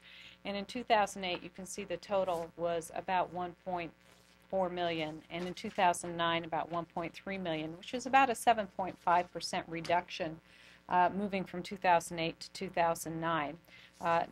That's a nice reduction. We would hope for a little more. However, it's important to remember that, again, these are the actual dollars that went through the bank account. So in 2008, you're paying claims back from 2007, 2006, 2005. And in 2009, the same thing occurs. We would hope to see that those numbers would go down further as we get further into the OJI program and start closing out the old workers' comp claims. But then the next line down is very important to note. That's the reserve change. The reserves are money that are set back to pay for future liabilities on existing claims. And if you'll notice, in 2008, when we were still under the old workers' comp program, we had to increase our reserves that year by $465,000. But in 2009, after we had switched to the on-the-job injury program, the actuaries reviewed the program, and they actually reduced our reserves by $828,000. Now, we'll only have that magnitude of an adjustment one time, but we would hope to see it continue to decrease, just not in huge chunks like that. But then there was another cost to the OJI program, and that's the long-term disability insurance that we purchased in conjunction with the OJI program. This is a new benefit for all of our eligible employees. It's not only for work injuries, it's 24-hour coverage, so people can be covered if they injure themselves at home as well. So the net cost of these programs in 2008 was $1.9 million, but in 2009 only about $894,000, and you can see that's a significant decrease from what we had seen in prior years. Another way to look at this is this other little box that we have up here called the incurred claims. If you'll see, in 2008 we had 235 claims under the old workers' comp plan, and in 2009 under OJI we had 238 claims. So we had a little bit of an increase in claims. One thing to remember is that our population is growing, and so our exposure is growing as well. However, we are encouraging people to report their claims. So things that may not have been reported before, we're asking them to report now so that we can address them from a safety perspective, so that we can go out and do training where we see a need and try to get a handle on these things before they become serious. But now look at the incurred dollars. In 2008, these dollars, this $1 million, was actually incurred dollars for claims that were incurred in that year. So from 1/1/08 to 12/31/08, we incurred a little over $1 million in claims. In 2009, under the OJI program, just OJI claims alone incurred from 1/1/09 to 12/27/09, because the year wasn't complete when we looked at the data, we have $464,000 in claims. And that's a huge decrease. We're only at 44.8% of where we were last year. And you're wondering, well, how did we see that kind of a decrease, while we're still taking care of our employees? Well, again, the safety training that we're doing is helping us to control the cost of the claims. While we're getting more claims, we're decreasing the severity of them. But then also the long-term disability insurance was a huge driver in this, because it takes those incurrals and any long-term expectations for income replacement, which we pay now under the workers' comp program, that risk is transferred over to that insurance program. And so you can see that a big portion of that savings is directly related to the purchase of the long-term disability coverage. So, and that's what makes the on-the-job injury program a success for the county. We're focusing on safety. We're trying to mitigate injuries and control them to the point of keeping the severity down so people aren't injured as badly. But then we're also using risk transfer tools such as insurance in order to try to control the costs. So we've actually given employees long-term disability they didn't have. We're still taking care of our employees with on-the-job status, and we save $1.1 million by doing this. We saved about $894,000. Yeah, that we did. Pretty good deal. Yep.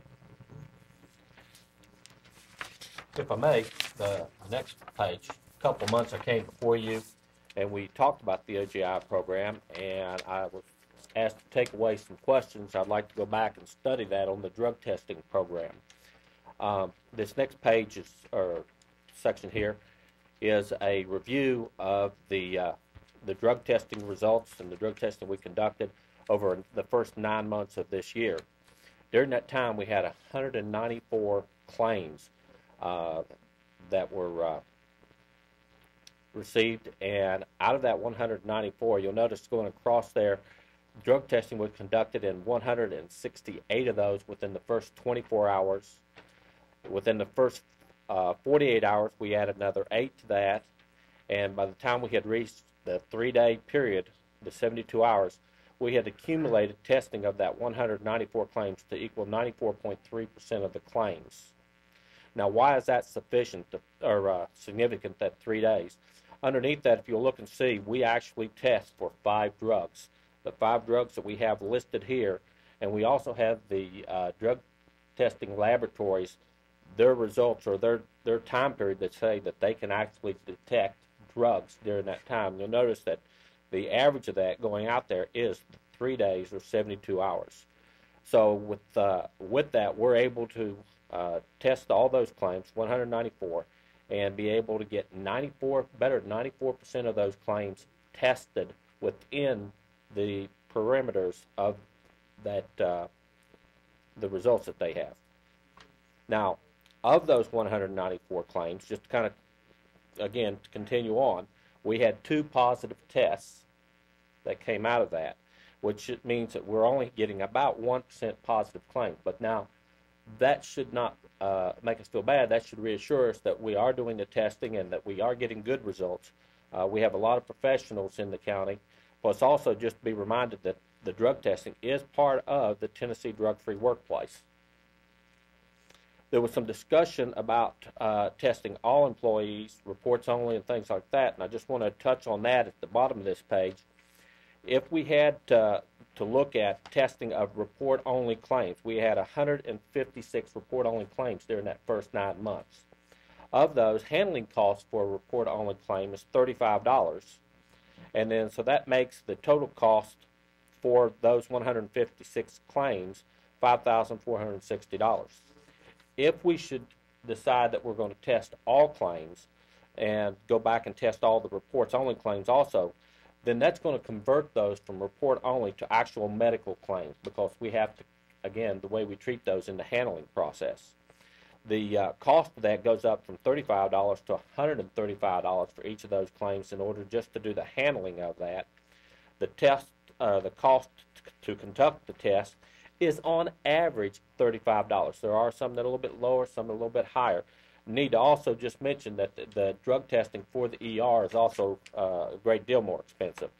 But on average, what that would do is bring that out, those claims out to about $26,520, which is roughly 5 times what the cost is at this time of handling a report-only claim.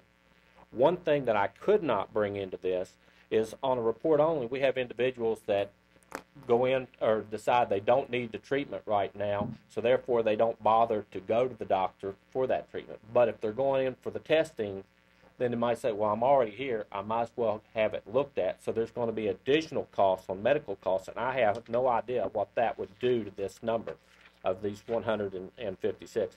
But what I would like to bring out to you is that we are getting better than 94% of our claims are being tested within that window of that 72 hours.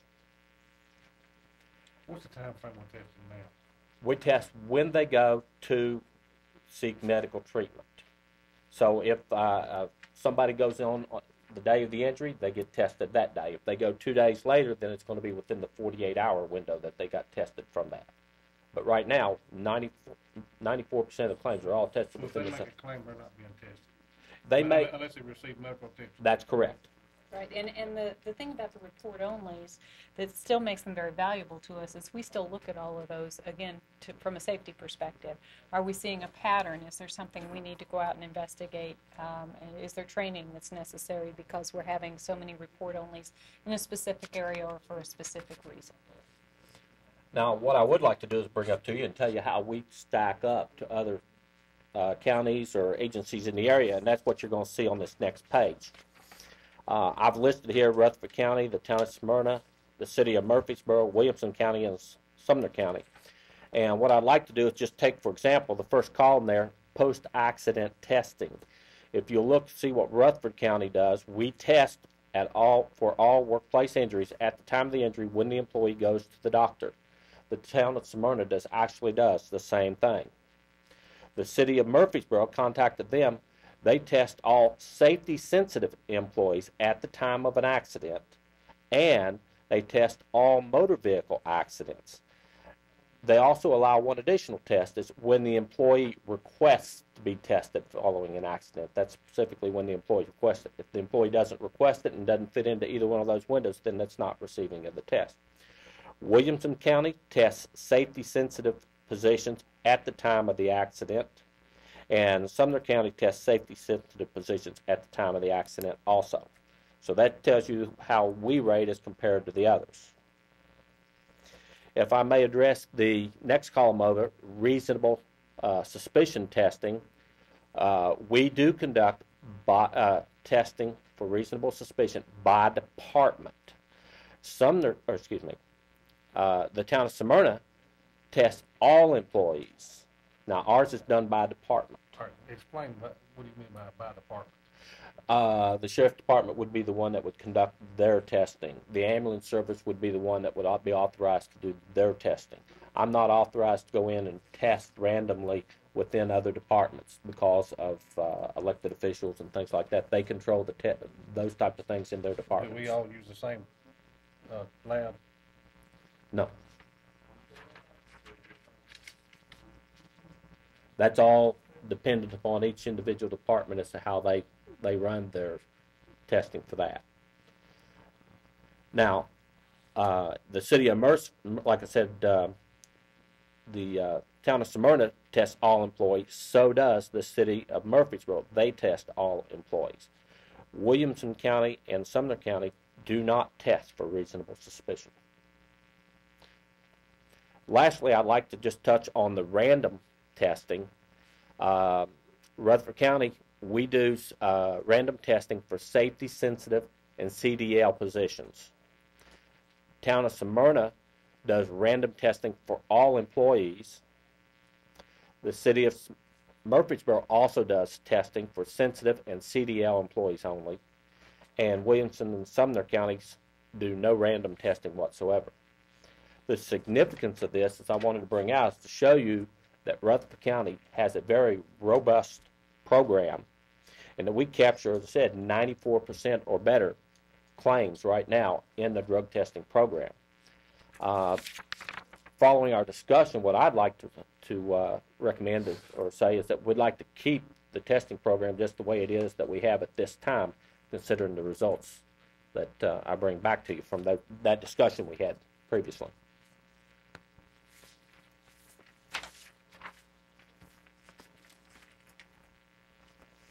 With that said, so it requires an injury for y'all to do a drug test. Yes. What's your feelings as far as the town of Smyrna has all motor vehicle accidents as well? What's your feelings as far as that? If it's a motor vehicle accident, then there's a work-related injury, they are tested. If there's a motor vehicle accident, there's no related injury, then it's up to the individual departments to conduct that testing. Well, what does this mean in that third column, random testing then? By department. Yeah. By department. Safety and CDL, Yeah, but some, but- that means if you're in there, you could be tested at any time. Yeah, right. Yes. Yes, I mean, that's up to the department head how they conduct their random testing. What's your feelings? I kind of wish it was in there just because of the, for instance, if it's an accident in Smyrna involving one of my police officers or a fire engine or something, we have to call an outside agency in to do that. So their procedures and our procedures can get lost in the shuffle. But if we have it in black and white, like I said, all MVAs, we know we've got to go to the urgent care and have a drug test done, be it a utility guy or police or fire or whatever, that if we had it in black and white to where we just require it on all, that it would be taken care of that way. I guess my question would be, do we have very many motor vehicle accidents that don't result in a claim? While there may be a few, there are usually not very many as far as that. I mean, if there's somebody gets up and walks away from it, a report only in a motor vehicle accident, and the individual gets up and walks away, the employee, and he says, I don't need treatment, then there's no test in that result. And since it's not requiring medical treatment, don't have the ability to. That employee or somebody involved in an accident? I'm sorry, I didn't understand. To that employee, because we test on the as a If I work hit injury you and type it of injures you, but I'm fine, then I don't get tested because I'm the county employee, right? That's correct. I don't have the ability to test you under my. On Murfreesboro, there's another qualifier in there that's not really on here. I mean, the vehicle just has to be disabled, and you have to and there has to be an injury to someone on the scene, whether it be the employee or the civilian or citizen, or someone's, I think, killed. The one thing we need to remember when you're discussing this is that our department has control over the on-the-job injuries, but we don't have control over determining who is tested if there's no injury involved. So Well, if there's no you injury- might run into divisions that would prefer that it stays the way it is. You could also have a department that if no one's hurt is in the accident, nobody would test. Except for That's doing it true. by department. That's true. It could happen that way. That's by doing it by department is the kicker here. That's correct. You don't test, just say we had an ambulance or a patrol car sitting at a red light, somebody rear ends them, no injury, you still test your officers, any passengers in there. We do injury and non-injury. One yes, one no. Well, it's Murfreesboro versus Murfreesboro Smyrna. ones. Yeah, He exactly said it has right. to be injury I was and just curious how they Yeah, did, we- you Yeah, know, if you had a exactly fire right. engine full of, you know, four men, or, They a go. unit, and they got rear-ended, so all of them would be tested. Yeah, they go.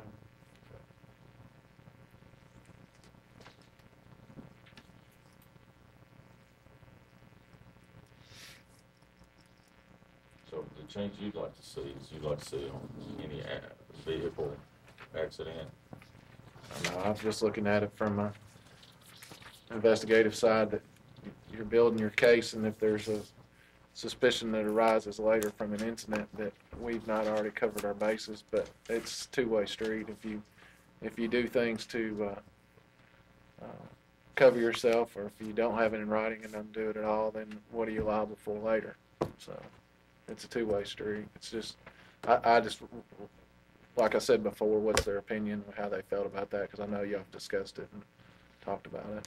Seeing what, I mean, when you've reached out now and gone to Murfreesboro and Smyrna and everywhere else, checking on, seeing what they're doing. I know you've discussed it, so I just was interested in what y'all's feelings were about it. I'll tell you something shocking to me. In this study that, and it's not, it nothing to do with anybody in Rutherford County, but Williamson County and Sumner County, with the many employees they've got, there's no reasonable suspicion and no random testing for anybody. Yes, sir. And I double checked that.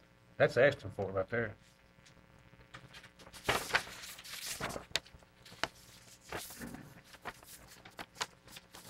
What do I do with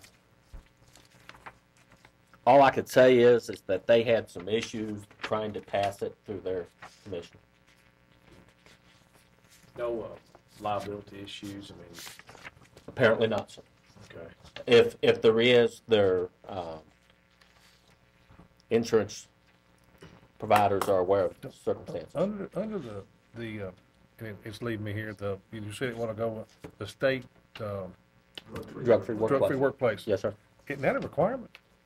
That's written into it that, especially the post-accident testing. Yeah. I believe the others are only required for safety-sensitive employees, so they may not be participating In the drug-free drug-free workplace. Yes, sir. And by doing that, that's costing them. It should cost them money Money. because their liability rates would be higher. And that goes back to what we were talking about, the insurance carrier is aware of that. Well, I'm not a taxpayer in Williamson County, Sumner County.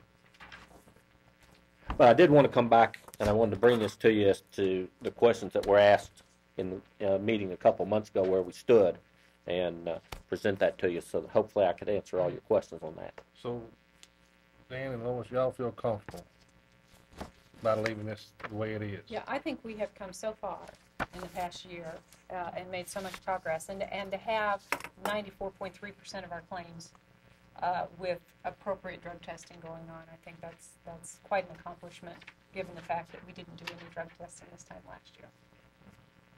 And please remember that when we say departments, we're talking about other elected official departments, so we have made remarkable progress they have in getting everyone to participate here. That's correct. How do we lie with our county-owned vehicles that say the fire department's had, and they're involved in an accident? Are they, we're turning those over to them, and Yeah, they're not gonna fall under any of our stuff, right? No, they don't. They all have their own Part of policies. $1 million liability. They got $5 million. Well, yeah, like we do, imagine that, but I just. That's it. Dan, did y'all not see any savings that could be accounted for on a threshold for an injury? I mean, a minor injury, you're saying they're still gonna have to be drug tested. Yes. Well, it does come back to trying to make sure that we standardize things. We don't want to start out and think an injury, say a minor injury, and we don't test them, or for something like that, and then the next thing you know, 6 months go by, and now all of a sudden it's a major injury, and then we're looking back. By being consistent in what we do, then we don't have to worry about second guessing ourselves later on. If there's no other questions on that, we'll move on to the next one. Okay. The last thing, we came to you, brought for you the last time, a revision to the OGI plan document. There was some additional input from another department head that we wanted to evaluate. We went back, we've taken their information, we've also incorporated parts of that into it. We'd like to present this to you tonight. I would like to let you know that this was presented to you by a unanimous vote from the insurance committee. So they've all already seen it and passed it. Some of these changes, you're going to see the document you've already seen, and I'll touch on those as we go through. On page 2, the first change is in the middle of the page, and it states FMLA and all others. That's an old change. That's one you've already seen, and basically that's to allow this program to run concurrent with all other HR policies as per the county handbooks. On page 4, at the top of the page, we have, this is another change that was presented the last time, and what this does, it allows the law enforcement officers and emergency management responders, and one of the things we did, we dropped the word management to read emergency responders, okay, it's not limited just to the management, to elect whether they want any diseases of the heart or hypertension to be listed as an OGI injury or as a regular medical claim to their health insurance. The reason for that change was that some individuals felt that they might be more comfortable seeking their own physician rather than going to an on-the-job injury physician, and they wanted the option to be able to say, I would prefer this under my regular health insurance rather than taking it under the OGI program. And that's the change that we have here. That was presented the last time. One new change is the next paragraph underneath that. You notice we've added the words Tennessee code, and that was just for clarification. Before, all we had was the numbers there, and we've added to make sure that we have the Tennessee code and the subparagraph that goes with that.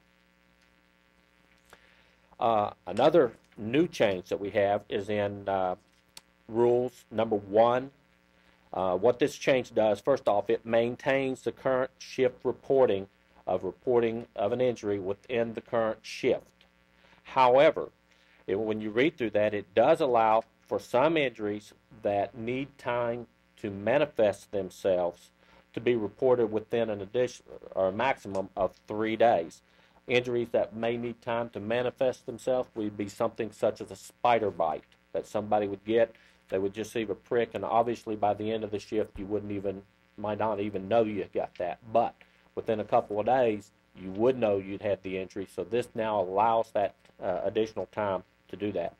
Also, the thing that this still does in this paragraph, number one thing is it goes beyond the three days. It still maintains us the ability to do our drug testing in a timely manner, but it also allows us to make sure that we maintain our safety controls.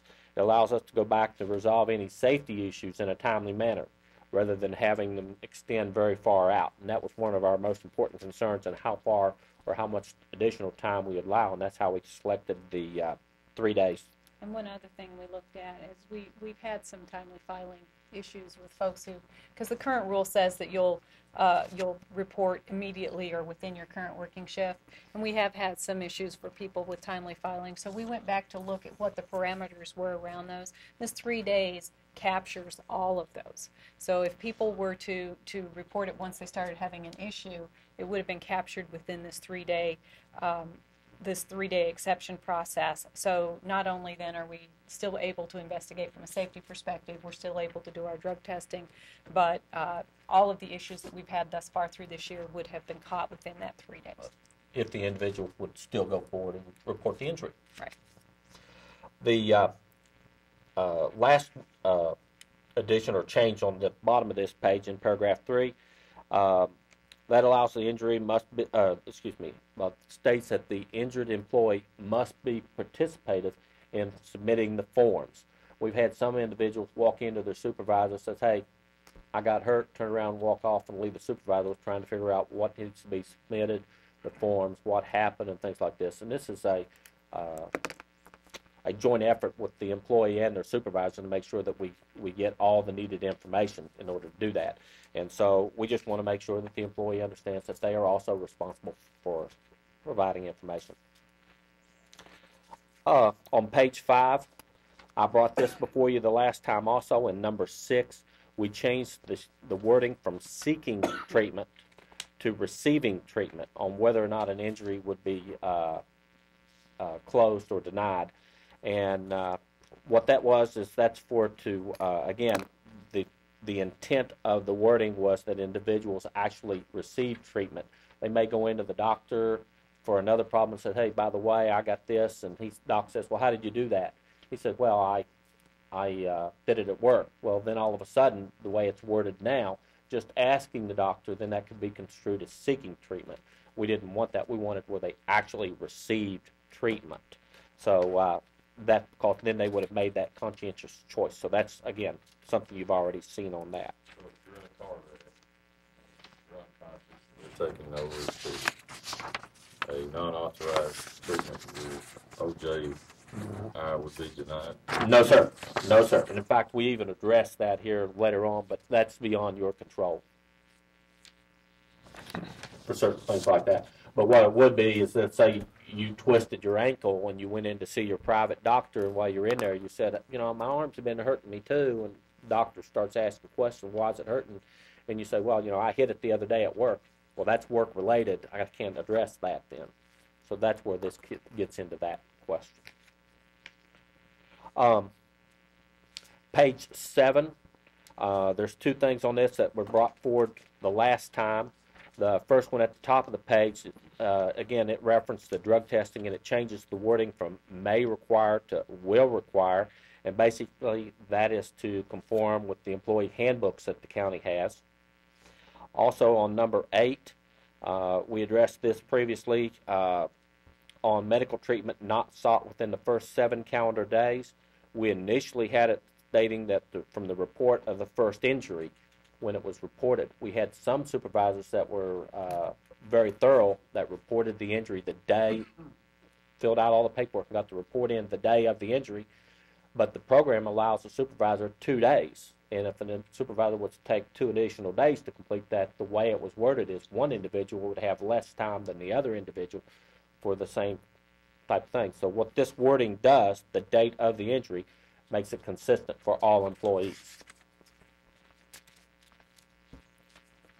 On this next page, page 8, and this addresses your question that you asked earlier, we have changed under Medical Treatment Center. We initially said they seek treatment at the emergency room of the Middle Tennessee Medical Center. We've had situations come up where the emergency responder has elected to take the injured employee to another facility, possibly a facility that's better equipped for the type of injury. We don't want to second guess the emergency medical responder, so we've added in there, or that facility selected by the emergency medical transporting responders. So now all facilities, if it's selected by the medical people, then it's going to be a... yes, sir, and it already has been. And by the way, we've not denied any claims for that. It's just that this brings that into line. It could be someone being a life fighter and can't go to Nashville, go to Chattanooga. Yes, sir. And it makes them all covered. Yeah, we just didn't want to be in the middle of where the people who are treating go in the document. They need to be able to make that choice. We have something new that we'd like to add to it, and that's under the OGI review and appeal process. The step 1 initially was felt that it was very formal and might be intimidating to some county employees. What we've done, we've gone back and reviewed that and tried to address that. One of the things that we've done is we had a reference to a BRC, Benefit Review meeting. What we've done is take that out, and basically all it really was a review. The employee came in to a meeting to meet with myself, and we sat down and discussed the accident, gathered additional information. Maybe there was some information that I wasn't privy to in the initial paperwork that was submitted, and address and try and reach some type of understanding about the claim. And that's what we've done here in this situation. We've taken out verbiage that might be misconstrued, or the employee may feel that they were uncomfortable with, and addressed it to state that it is a review. And this is done all the way through the step 1 process that you see on page 9 and going up to the top of page 10 that you see. You'll notice that we've taken out the OGI benefit review, and it's just addressed as a review. And we've taken out wording again that may not be understood or felt like it may not be comfortable to the employee.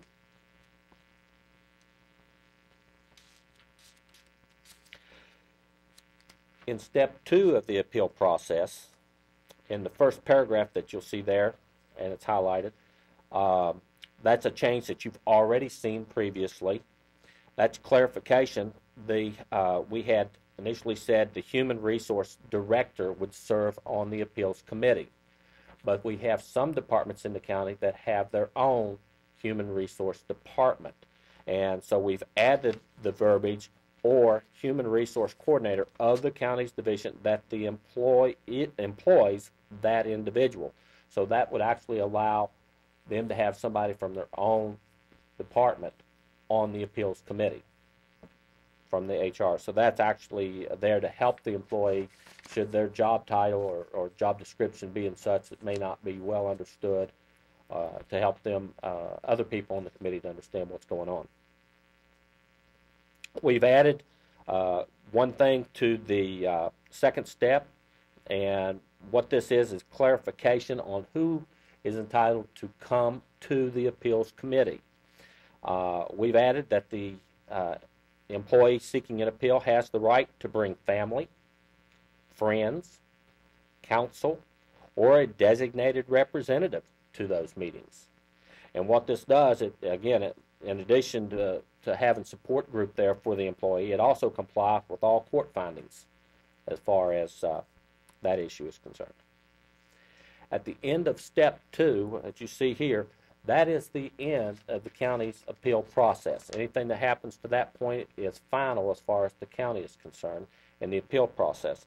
However, we've added a step 3, and what it does, it is the result of a case in Memphis that states that an employee may be entitled to a judicial review if they so elect. And that's what we've added in this step 3, again, as a result of a case from Memphis. And that is the document that I have brought before you today with the revisions. I'd like to ask you to, after your review, to approve that so that we can then take it to the next step, to budget. See a little bit about something that Dan and Lois spoke about. I received a letter from a department head with some concerns, and they had also submitted a letter to Lois's office. Sit down with Lois and Dan and the mayor and the department head, and there was some give and take right here. And I think this is actually going to benefit the county. It's going to benefit the employee, and it's going to benefit the citizens by not paying out, claims out here that shouldn't be paid out. It's going to be paying claims that need to be paid if someone gets hurt. So there's been some give and take in this, and I think the insurance department, the insurance committee, the mayor have done an excellent job on this. Dan, let me ask you, how is a school bus driver, I know that wouldn't fall into this, but how is that determined if there's an accident? They're not covered under our OJI law. I know, but I mean, as far as drug testing, we talked about that earlier. We don't do any drug testing on them because they're not our employee. That would probably fall under the contractor that they work for. Now, there is some new rules that if the bus driver is the one that's responsible for the accident, then our liability is called into question at that point. But the drug testing, I really can't speak about that because I don't know what they do with Going back to, bus drivers. I guess, Commissioner Farley had mentioned earlier, when you do have an accident, that maybe there's not, the employee's not injured, it's a county vehicle, whether it's a deputy or a coach or whoever, and there's no injury to that county employee, but there's injury to someone else, will they be tested then? Not unless they file a work injury. Now, that's not to say that the department that they work for won't require it. I know that the highway department, for example, will frequently do drug testing after accidents for their employees. So it's not that we don't have the control over it, but the department may very well be doing that, and I just don't have the knowledge to share that with you. Right. The CDLs definitely do. Well, and actually, with the CDL license for the school bus would probably require it. More than likely. That's okay. It'd probably be in their contract too. With the school board, with the contractor would have that covered, I'm sure. Especially 220 buses. The designees of who you gave as far as representing the county is, where does our council fall in that? Because they are allowed now that judicial review. Where does our county attorney and well, the judicial review involved? is a separate thing from this. However, the whole reason, if you read just a little bit further down, in order to provide a timely appeal and decision by the committee, they have to submit a list to the insurance director 5 days prior to the hearing. The purpose of that is if they're going to bring counsel, we need to have the opportunity to have counsel present as well, and that gives us the scheduling opportunity. Yeah. Now, I will also tell you that so far we haven't had any employees that felt the need to bring counsel to one of these meetings. Their meetings have it just hasn't required it. But they have brought family members, their supervisor, a union representative, and nobody has been denied access to that meeting that I'm aware of. Well, am I being too tedious to ask that, as far as on the county, the OGI appeals committee that we have, for instance, as you put down here in red, or a designated representative, that we would basically have a catch-all for us as well? That would be a way I'll interpret that, as a catch-all for that individual who they want to come. So if you've named friends, counsel, members of the family, or a designated representative. That could be the union representative, as Lois spoke up earlier, or they may be Would someone we want that catch-all that we're in our part of that up a little bit further, to where we would be able to have a designee to where... When you say further up, are you referring to the step one process? In the same paragraph, to where it lays out, you basically, that paragraph, you're laying out two separate entities. You're laying out the county and the individual that's appealing. And you've gave the person that's appealing a designated representative. So anybody they want to pull basically in to testify or give evidence, they can bring. I know item 3 allows us an opportunity, but we're not designating that in who we're going to have there. Right. We're specific on who we got, and then we don't have a catch-all as far as a designated representative we may choose that we want to have there. Item 3, again, that takes place completely outside the program. We don't have anything to do with that. The employee would actually leave the county and go to Chancery Court or somewhere to do that. So, but I hear what you're saying on if you wanted the county attorney there for this committee meeting, the way I read it right now, he wouldn't be able to attend by what you're writing. Well, he wouldn't have a vote. He wouldn't have a vote, because that's what it... He cannot be a member of the committee, the appeals committee. That is a committee that is designated to be a civil service panel. And he could be there as it's a matter of advice. In the meeting that I was privy to, and with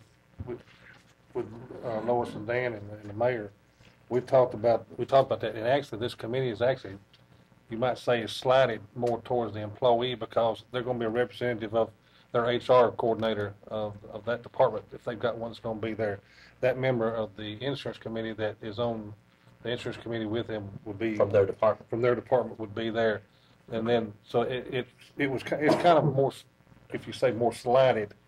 I'm all right with it. It's just, this is all above my pay grade anyway. But no, this doesn't preclude us from having counsel or designated representative. They just simply would not have a vote. Okay. That same question was brought up. wouldn't it? Well, in summing up here, as far as the coverage goes on OJI, the bus driver that got beat up by a couple of students would only be covered if the Board of Education has provision for some kind of coverage. Is that right, where he's a contract employee? Right, he's not a Rutherford County employee, so he's not covered under the OJI program. He would need to be covered under the workers' comp or similar program to the person that owns the bus that he drives.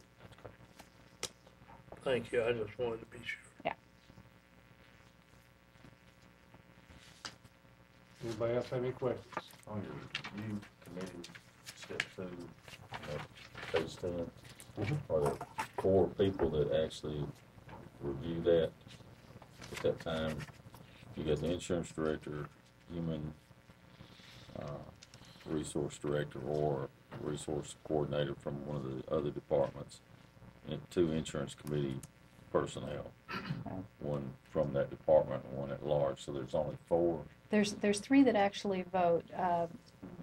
In my role as the insurance director, I lay out the information that we have and try to facilitate the discussion, but I don't have a vote in it. And so there's only 3 people that have the vote, and that would be the human resources director or representative, a member of the insurance committee from the division that employs the individual, and an at-large member of the insurance committee. They are all, those 2 are insurance committee members, and then the human resource person from their division.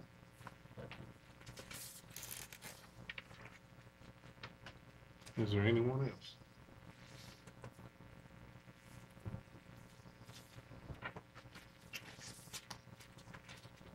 If there's no other questions, we'll entertain a motion to send this to the full county commission, or budget committee, I'm sorry. Any idea what the cost of this is? Will there be an increased cost for these changes? Based on the appeals that we've had so far, I don't think so.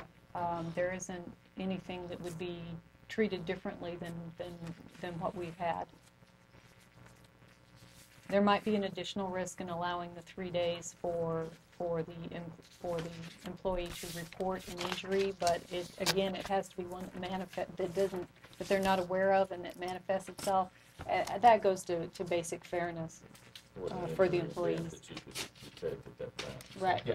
If an individual was to get cut today, then he'd need to report that, because a cut won't manifest itself any different today as it would 3 days from now. But the spider bite getting bitten today would be different 3 days from now. So that part does not change. Or someone pulling a back, and then the next morning they wake up and they have it, and that would obviously be something there then. But again, the thing is, as Lois said, it's what's fair for the employees in that situation. Right. And I think we feel that is acceptable and it's fair to the employees and needs to be addressed. Right. I'll make a motion that we send this to the budget committee with our recommendation.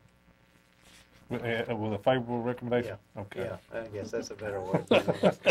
I want to get clarification. Is there a second to that motion? Second.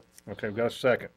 Also, too, if y'all would get this to all commissioners, that way they'll have a chance to, if they have any questions, to get with y'all. That way, on the floor, the commission floor, maybe that may save a lot of. We'll definitely do that at once budget's looked at. Right. Okay. All right. Any discussion? Yeah. I'm gonna go ahead and vote favorable on this tonight, but I'm kind of like Gary. I'd like to have this a little bit sooner to be able to look over it, but I'll have time to look at it between now and budget. So I still got a question or two on a couple of things, but I think most of these are very good changes. So. Well, like I said earlier, there was some give and take between the department head and some concerns that the department head had, and then Lois and Dan and even Roger Hudson with the county attorney's office was there, and Mayor Burgess, and I think it's, from what I can get out of it and tell, there was it's looking after the employee, it's looking after the county, and it's looking out after the taxpayers, and anytime you can do that, it's a good accomplishment. So, Definitely see the benefits tonight of us having gone to this option. I can amend my motion, can I? I just want to amend it that I'd like to see by Wednesday, this in all the commissioners' boxes because, well, Thursday and Friday the courthouse is closed. And I think, and you know, they're at least going to have an idea then if budget does make some change in it. But that'll give them, well, they can see it here. They can, there's no excuse for them by the commission meeting to not have read it. Because otherwise, it's only a week after budget before commission. Inboxes by this Wednesday. Yeah, well, you got it right here. It's just I copies. understand. I just want to make sure we understand. Well, and I say that because of the New Year's, when the offices are shut It's down. an odd situation. that's a good catch, because, I mean, that way the commissioners will have a chance to read it and get some knowledge. Not a problem. I just want to make sure I have, when we say Yeah. which Wednesdays all we're talking about. Is there any more discussion on the motion on the floor? Hearing none. All in favor of the motion, say aye. Aye. All opposed? Motion unanimous.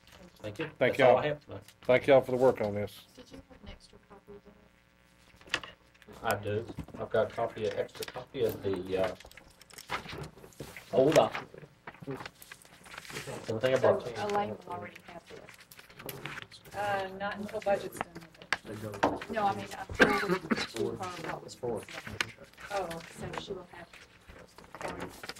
Okay, thank you. All right. Is there any other business come for the committee tonight? What about Commissioner Williams' suggestion? Where we're gonna go with that, the ad hoc committee that he was mentioning, Mayor? Commissioner Williams mentioned an ad hoc committee, and I think he was alluding that it should originate here. I don't think you should put more than one commission member on there. You would have to have a public meeting. Right. Okay. I just didn't know if y'all wanted to discuss it next month or. I give it to you. Well,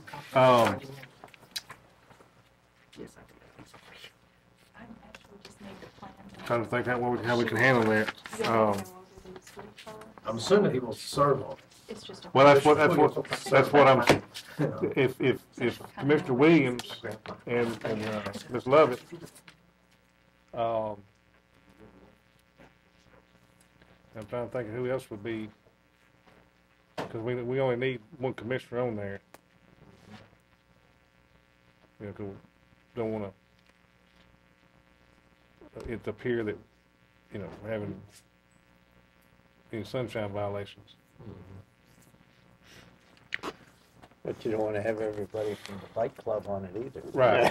No, it's your more balanced I think committee. he could appoint a leader by next, steering, I mean, the next public Yeah. safety meeting, 3 to 5 people. And what I'll do, I'll ask Sarah Lovett and see if there's anybody that she may,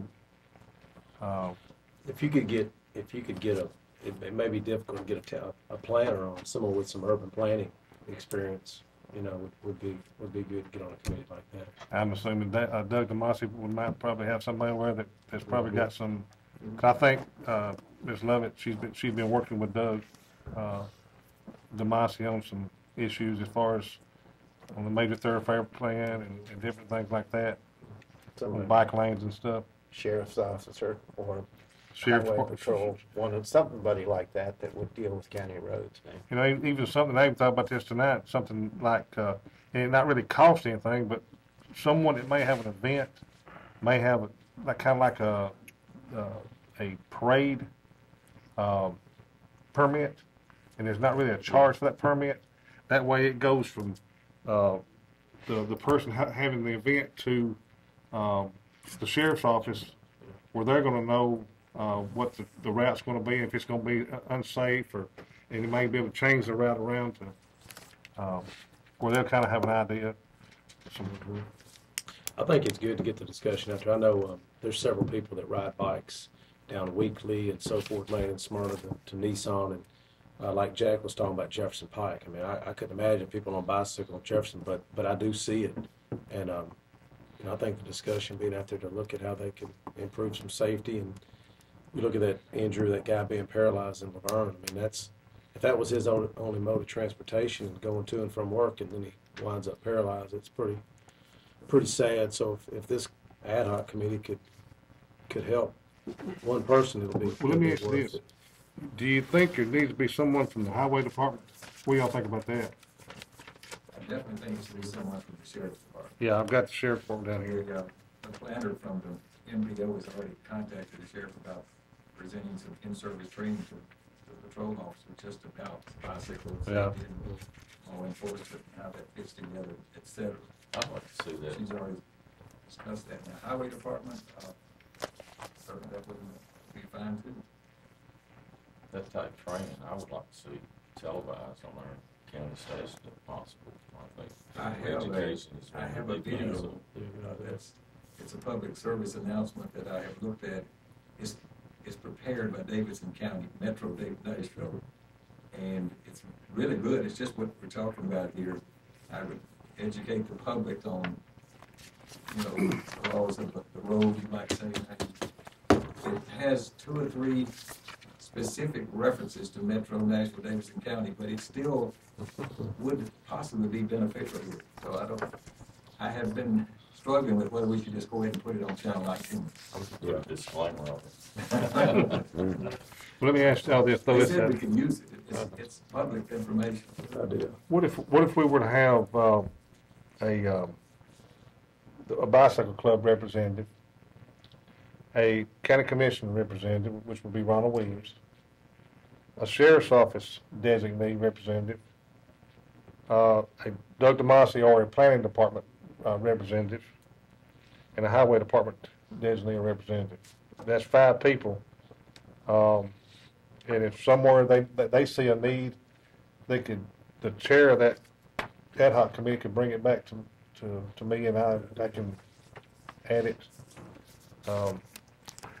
Does that sound like a plan? Yeah, sounds good. What are we charging that committee with doing? Yeah. Yeah, you gotta give them a goal. I mean, somewhere where, some direction. Come up with preventative measures where that would be for bicycle safety and guidelines for events in Rutherford County. Yep. Okay. That gives them somewhere to go. Right. I'm just wondering if there's a permit process that Metro does for an event like that. Well, I know the city of Murfreesboro has a parade permit. If you have to fill out, it goes before the city manager, and it goes before the chief of police. Well, that's what this committee can do too. I mean, look into it and see if they want it, so as a recommendation. What do they do, like the run they do up here? Is there a permit process or something that's done for that? I think there is. I know, like Blackman High School had their homecoming parade. You had to get a parade permit and go through the process where they know the route that they're going. And anytime you're going to have an impact on the use of city streets or public property, they have to go through the city of Murfreesboro for permission. And it's for safety measures and stuff. It's not, there's not a fee. It's just for safety measures, which this would be kind of like that. Are there roads, Gary, are there roads that's dedicated for bike paths, it's in the county or suggested or anything? I see some things in the city, some limits. I mean, on the major thoroughfare plan, I think between the county and the city, I think the bicycle club has been working with them to look at putting bicycle lanes on some of those roads, where they widen them and stuff like that.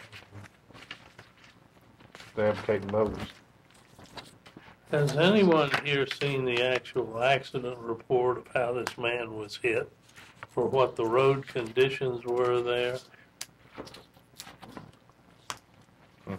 See, I'm concerned because sometimes when something happens like this, like another accident down on Bradyville Road or whatever, it's not a matter so much of the physical layout as some driver error or something of that kind.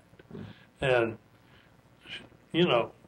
considering whether we should take this action or that action or the other action, should be a matter of first being sure we know what the facts are about the kind of injury.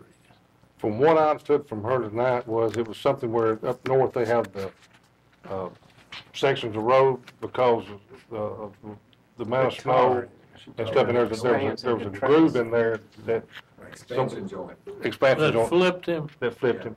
Those little tires got off at one of those expansion joints.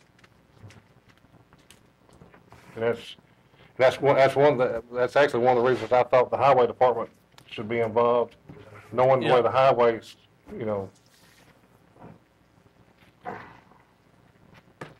But we have nothing here to show us what the frequency is compared to the number of bicycles in the county and all that sort of thing. That's why we're getting a committee up. Well, I just want to be sure they do it thoroughly, because nobody wants to have people hit. And nobody, but also the people out where Mr.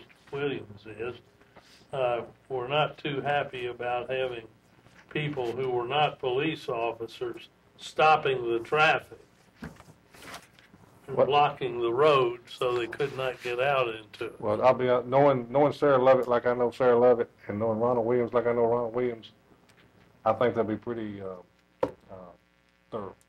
So, she's an advocate for the bicycle safety, and I think Ronald's wanting to have bicycle safety as well, and I think they'll both be good on this committee. All right. How do we need to let these people know what we'll? I mean, I think they've authorized you to appoint that committee, so you just do it. All right. I will get a hold of I'll get a hold of Sarah, and I'll get a hold of Sheriff Doug and Mike Williams, and we'll take care of it. Any other business? We stand adjourned. Thank y'all. Have a happy new year.